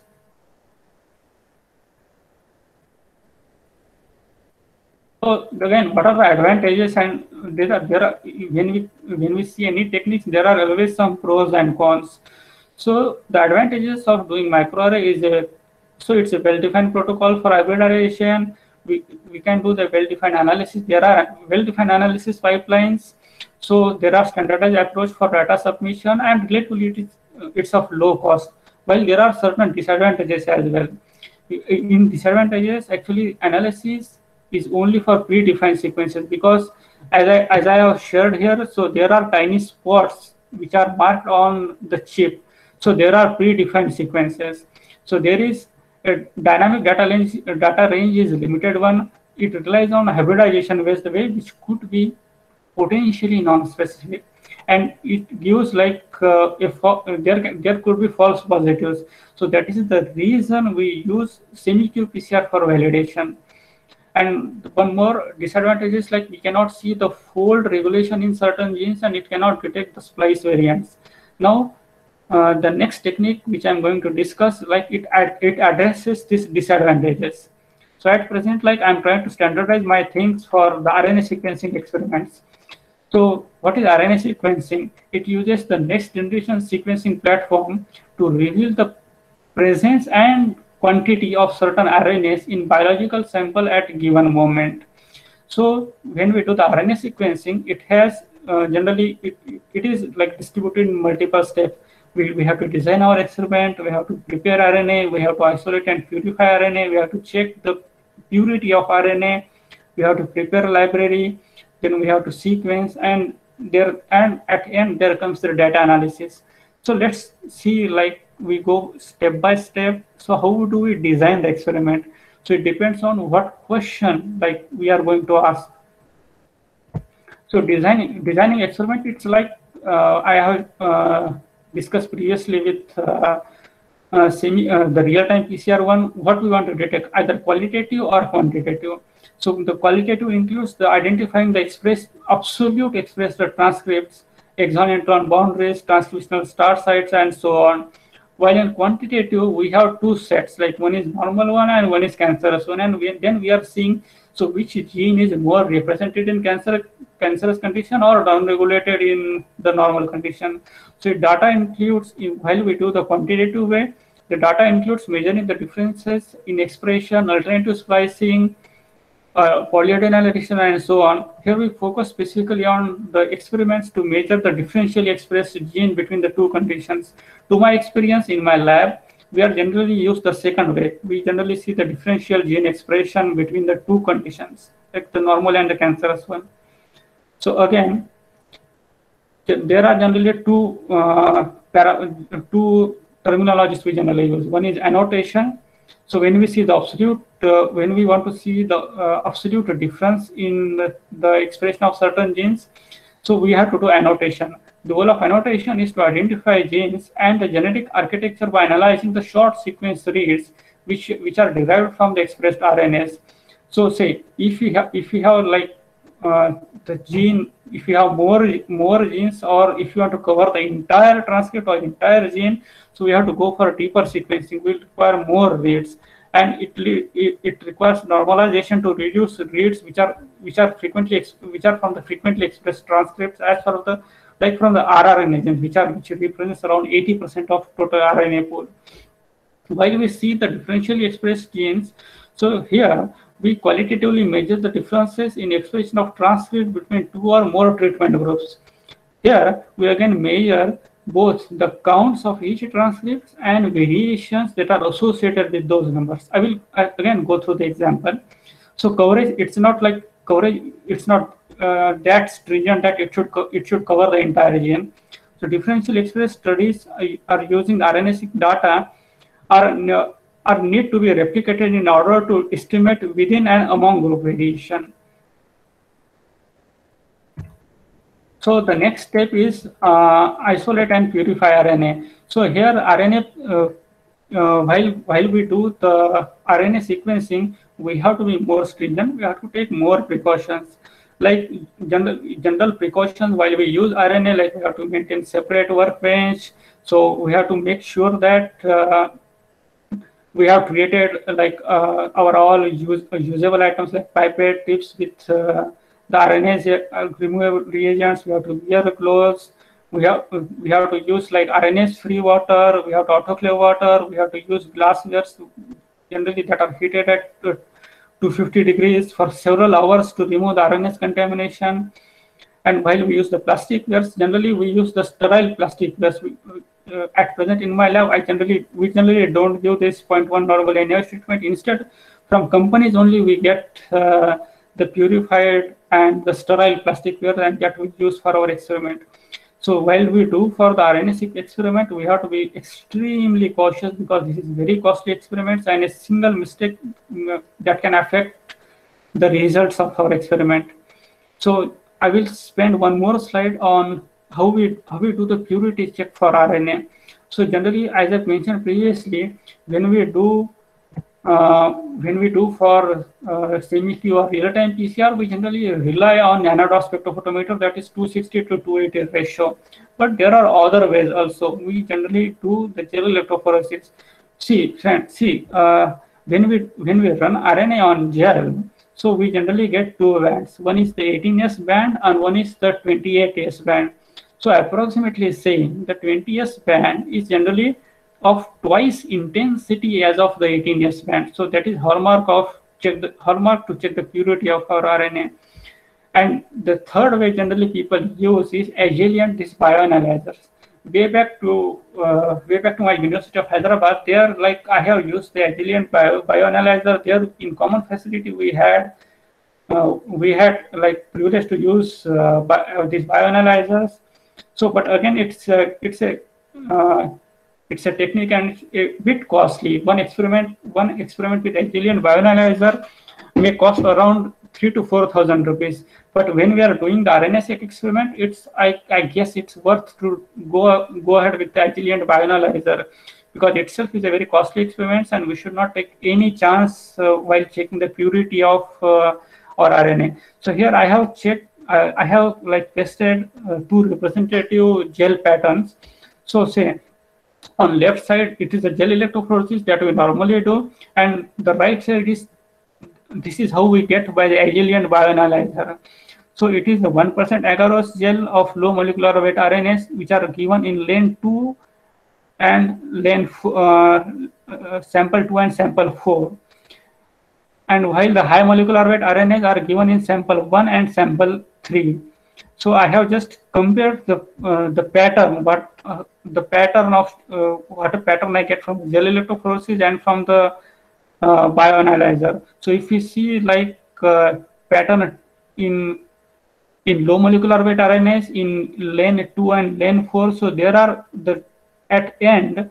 So there are the degraded bands, they are not of good intensity when I do the gel electrophoresis, but when I do the bioanalyzer, so I get very crisp and clear bands. So there is one more advantage to use the bioanalyzers. So the next step is the target enrichment. So we have to enrich targets, because The total RNA, what we recover from the procedure described, consists of like more than 80%. It is the ribosomal RNA, and if we go on using the same pool of RNA, so we generally get, it is very likely that we generally get hits, top hits from the rRNA genes itself, because there are more than 80% in abundance. So if rRNA are not removed, the majority of final sequences that will be from the rRNA genes. So generally we use 4 methods to enrich specific RNAs. So first one, like selection of target RNAs by hybridization. We have to remove the non-specific RNAs, like rRNAs by hybridization. We can specifically remove them. The copy number we have to normalize with the duplex-specific nucleus dissection. And fourth, we can use this target-specific enrichment. So we can use like either of these 4 ways to enrich the specific target RNA that we are interested in. The third step consists of preparation of libraries. So while preparation of libraries, we convert the RNA to cDNA, and generally we add the sequencing adapters. Generally, generating the cDNAs and adding adapters, amplifying the DNA for sequencing. So it rounds up this process of library preparation. We utilize the ability of reverse transcriptase to synthesize the DNA and using RNA as a template. So these are the typical steps while we use for library preparation. The first step, like we add the adapter at the 3' end. Once we like an adapter, we add adapter at both ends, at 3' end, at 5' end. It's like the normal cDNA, the microRNA cDNA synthesis, as I shared, like which was based on the commercial kits. It generally uses the same protocol. It has a 5' and 3' adapter, and the specific primers as well. The forward primer is specific for the 5' adapter, and the reverse primer is specific for the 3' adapter. And then we synthesize the RNA. And then once we have the RNA once we have the cDNA in hand, we generally have to check its quality, and that we can check either by 2 ways. We can use the qPCR based way, or we can use the Agilent bioanalyzer. So this is the typical kit that we get, that we use for preparation of cDNAs. So for 24 reactions, so it's a very, again, the RNA-seq experiment is very costly. So let's say for 24 reaction of cDNA synthesis is costing me more than $1,000. So that's how for each step we have to be very cautious and very alert, because one single blunder, like it can ruin the entire experiment. So the next sequential step is then we get the sequence. Then we have to sequence the cDNAs using the sequencing platform, because each platform uses a unique proprietary adapters and the correct adapters must be added to match the sequencing platform. Say, let's say if you are using the solid platform, and if you are using we can use either the Illumina platform. So the previous kit, like I have shared, so we have to use the compatible kit here.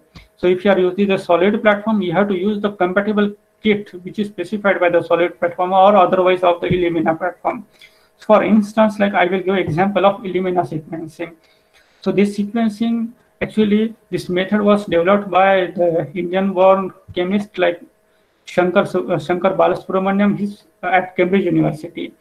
So in Illumina dye sequencing is a technique used to determine a series of base pairs in the DNA. So it is again like fragmented in several steps. We have to construct library. So once we have the library construction, we have to fragment the cDNA. So once we fragment the DNA, we attach adapter to each fragment. So once we attach the adapter, like I have said previously, there will be forward and reverse primer, and that will use for the sequencing cum synthesis. So once we have the sequence in hand, we generally check like whether our cDNA is proper or not. And the last step comes with the stereotypical analysis. There we once we get our reads, we analyze it. So we generally use the filter. We have to trim the sequence rates. We have to normalize the sequencing rates. So there are either 2 ways, like de novo assembly of transcript. Then we have to annotate these results. And once we annotate these results, we have to do the multivariate. Generally, we do multivariate statistical analysis to access this transcriptome-wise differences among the groups. So generally, we use we represent the RNA-seq data is by volcano plots. So before going ahead, I would like to give some introduction of volcano plots. So what are these volcano plots? So in statistics, volcano plots is a type of scatter plot that is used quickly to identify changes in gene expression in certain gene sets. So in volcano plot is constructed by plotting negative log of p-value on y-axis, which is generally a base of 10, and this data is this results in data points to a low p-value, which is highly like conferring highly significant results appearing towards the top of plot. So let's see, friends. So this is a typical volcano plot like I have shared. So in blue represents the down-regulated gene, up-regulate, the red represents the up-regulated genes. So the upper the value means it's highly significant one. So the log of fold change used to see the changes in both directions that appear like equidistant from the center. Say, so if we see at center, so there is no difference, and so from either side, so we see the either most top regulated or most down regulated genes. So friends, once we do the RNA sequencing, we get this much of data. So there are many dots. That means there are many genes that are sharing the significant fold difference between these two conditions, say normal or the cancerous condition. So once like if you see any like quality manuscripts that are published in maybe Nature Communications or Cancer Research, so each paper generally they have this RNA-seq data. The data generally looks like this. So in papers how data looks like this, I have given one example.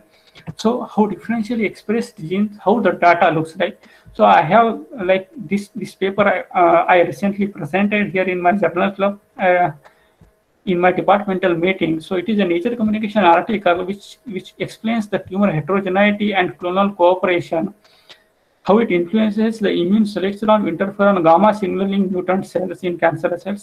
So friends, so they have used here the RNA sequencing platform, and the data they have represented in two conditions: without interferon gamma mutation and with mutations. So once we do the RNA-seq data, we generally get this kind of data. So these are like they have divided this in different categories, like genes which are having this role in antigen presentation, which are having the non-classical MSCs, which represents mostly chemokines or immune interactions, and further like they have seen which genes are like most commonly represented in interferon gamma and JAK mutations. So these are again they have verified this signature by the microarray platform. So this is how friends see how the RNA-seq data looks like. So once we have the RNA-seq data, it is not enough. We have to validate this data either by microarray or by the semi-qPCR machine. So itself is not a complete experiment. So it requires further validation. So again, I will go for the next topic of amplifying the link RNAs by the qPCR. So before going ahead, at present I am working with the link RNAs, which are the long non-coding RNAs. These are greater than 200 nucleotides and can be subdivided according to their biogenesis. They can be either intergenic, that means they are located between the two genes. They could be intronic, they are located in intron of genes. They can be either antisense. Antisense means they are transcribed in opposite orientation of certain genes, or they could be bidirectional, or even the enhancer RNAs. So when we see the functions or the mode of actions, they could be link RNAs, could be either guides. So which guides typical certain enzymes are near to the promoter sequence. They could be either scaffold. So they bring together certain transcription factors near to the promoter region. They could be either a decoy.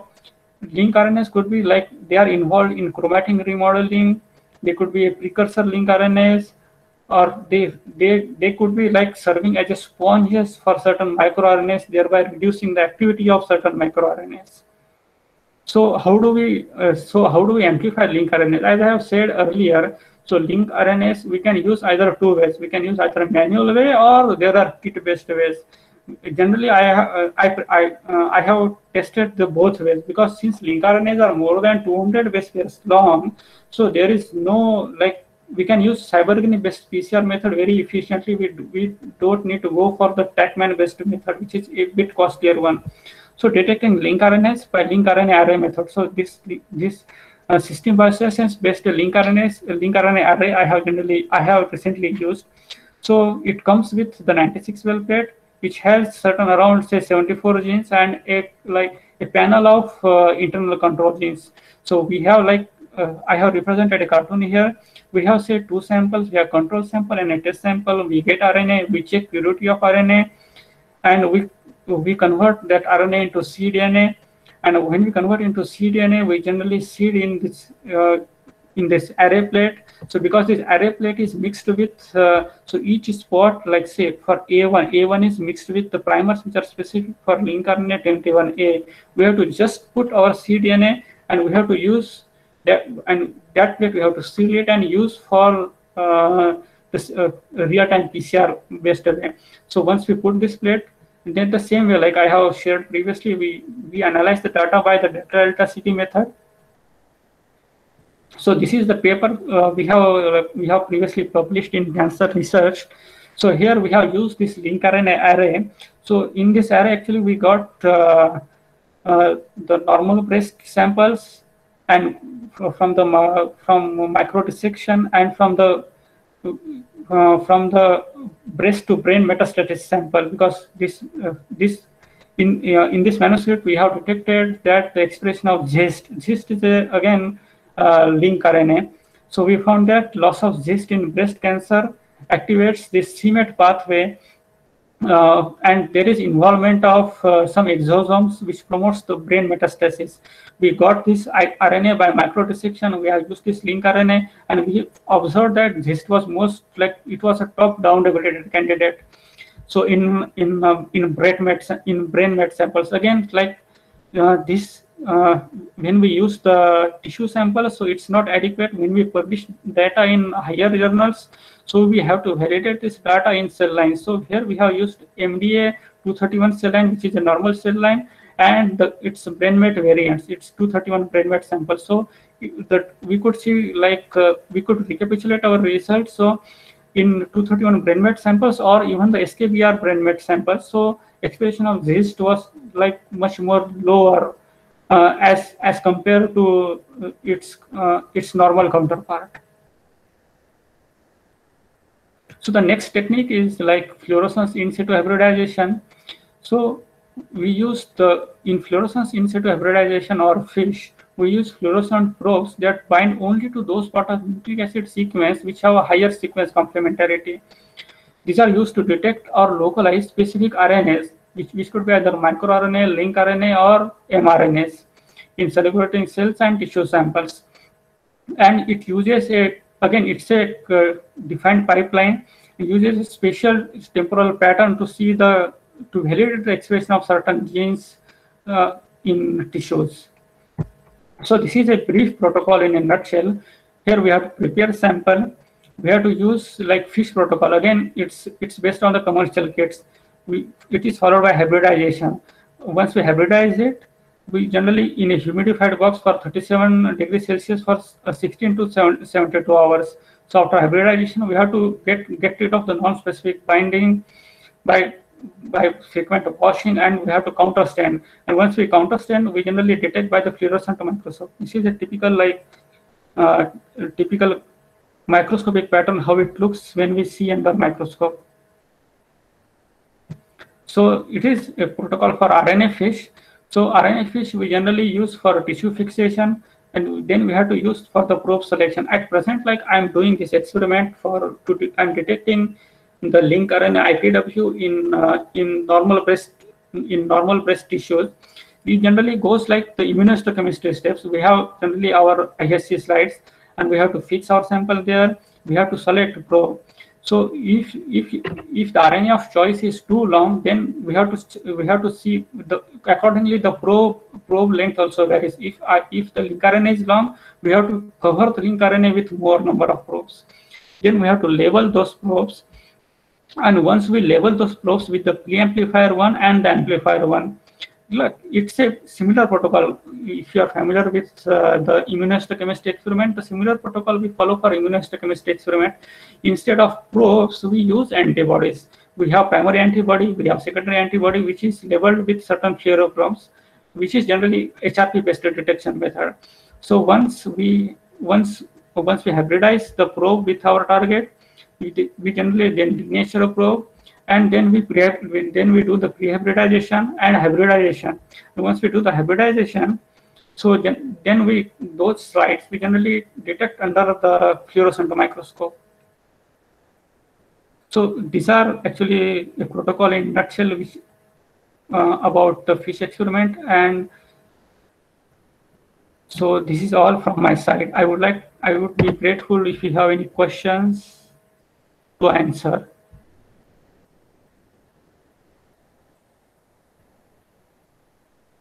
If you have any questions, I will be more than happy to answer. Hello. Yes, you're audible. Thanks a lot, Ravindra sir, for your important presentation, which will be extremely rousing to the researcher. As being bioinformatician, I have one question Yes. regarding your Affirmative data analysis. So, Sorry, I'm not getting which data analysis. Affirmative data analysis. Okay. So, which technique you have used, sir? Actually, when I was studying, we used R language to run that box plot and to run the statistical analysis. So, in your case, what you have used? R generally we use R-based analysis only. Okay. Mm-hmm. And sir, what is de novo assembly and de novo designing, sir? Sorry, I'm not getting which one you are saying. Sir, de novo assembly and de novo designing. So de novo assembly, it represents like, say, if we want, in which context you are asking? Sir, in case of de novo nucleotide assembly, sir. Means we have, hello? Sorry, you're not really audible to me. Sir, now I'm audible? A bit. It's interrupting, but you can continue, please. Yeah. Sir, I wanted to know what is meant by de novo assembly regarding nucleotides. So if you are using certain DNA sequences, so if you have certain reads, then we have to so when we in this RNA sequencing platform, so we generally have a reference sequence. So in the reference sequence, when we do the cDNA sequencing, so we generally see whether our reads are proper or not. So we generally match our reads with the sequence. So that is the de novo assembly. Okay. Thank you, sir. So here the day one schedule comes to an end. I would like to hand over the session to the program organizer of this conference, Dr. Manish Deshpande, sir, to conclude this session.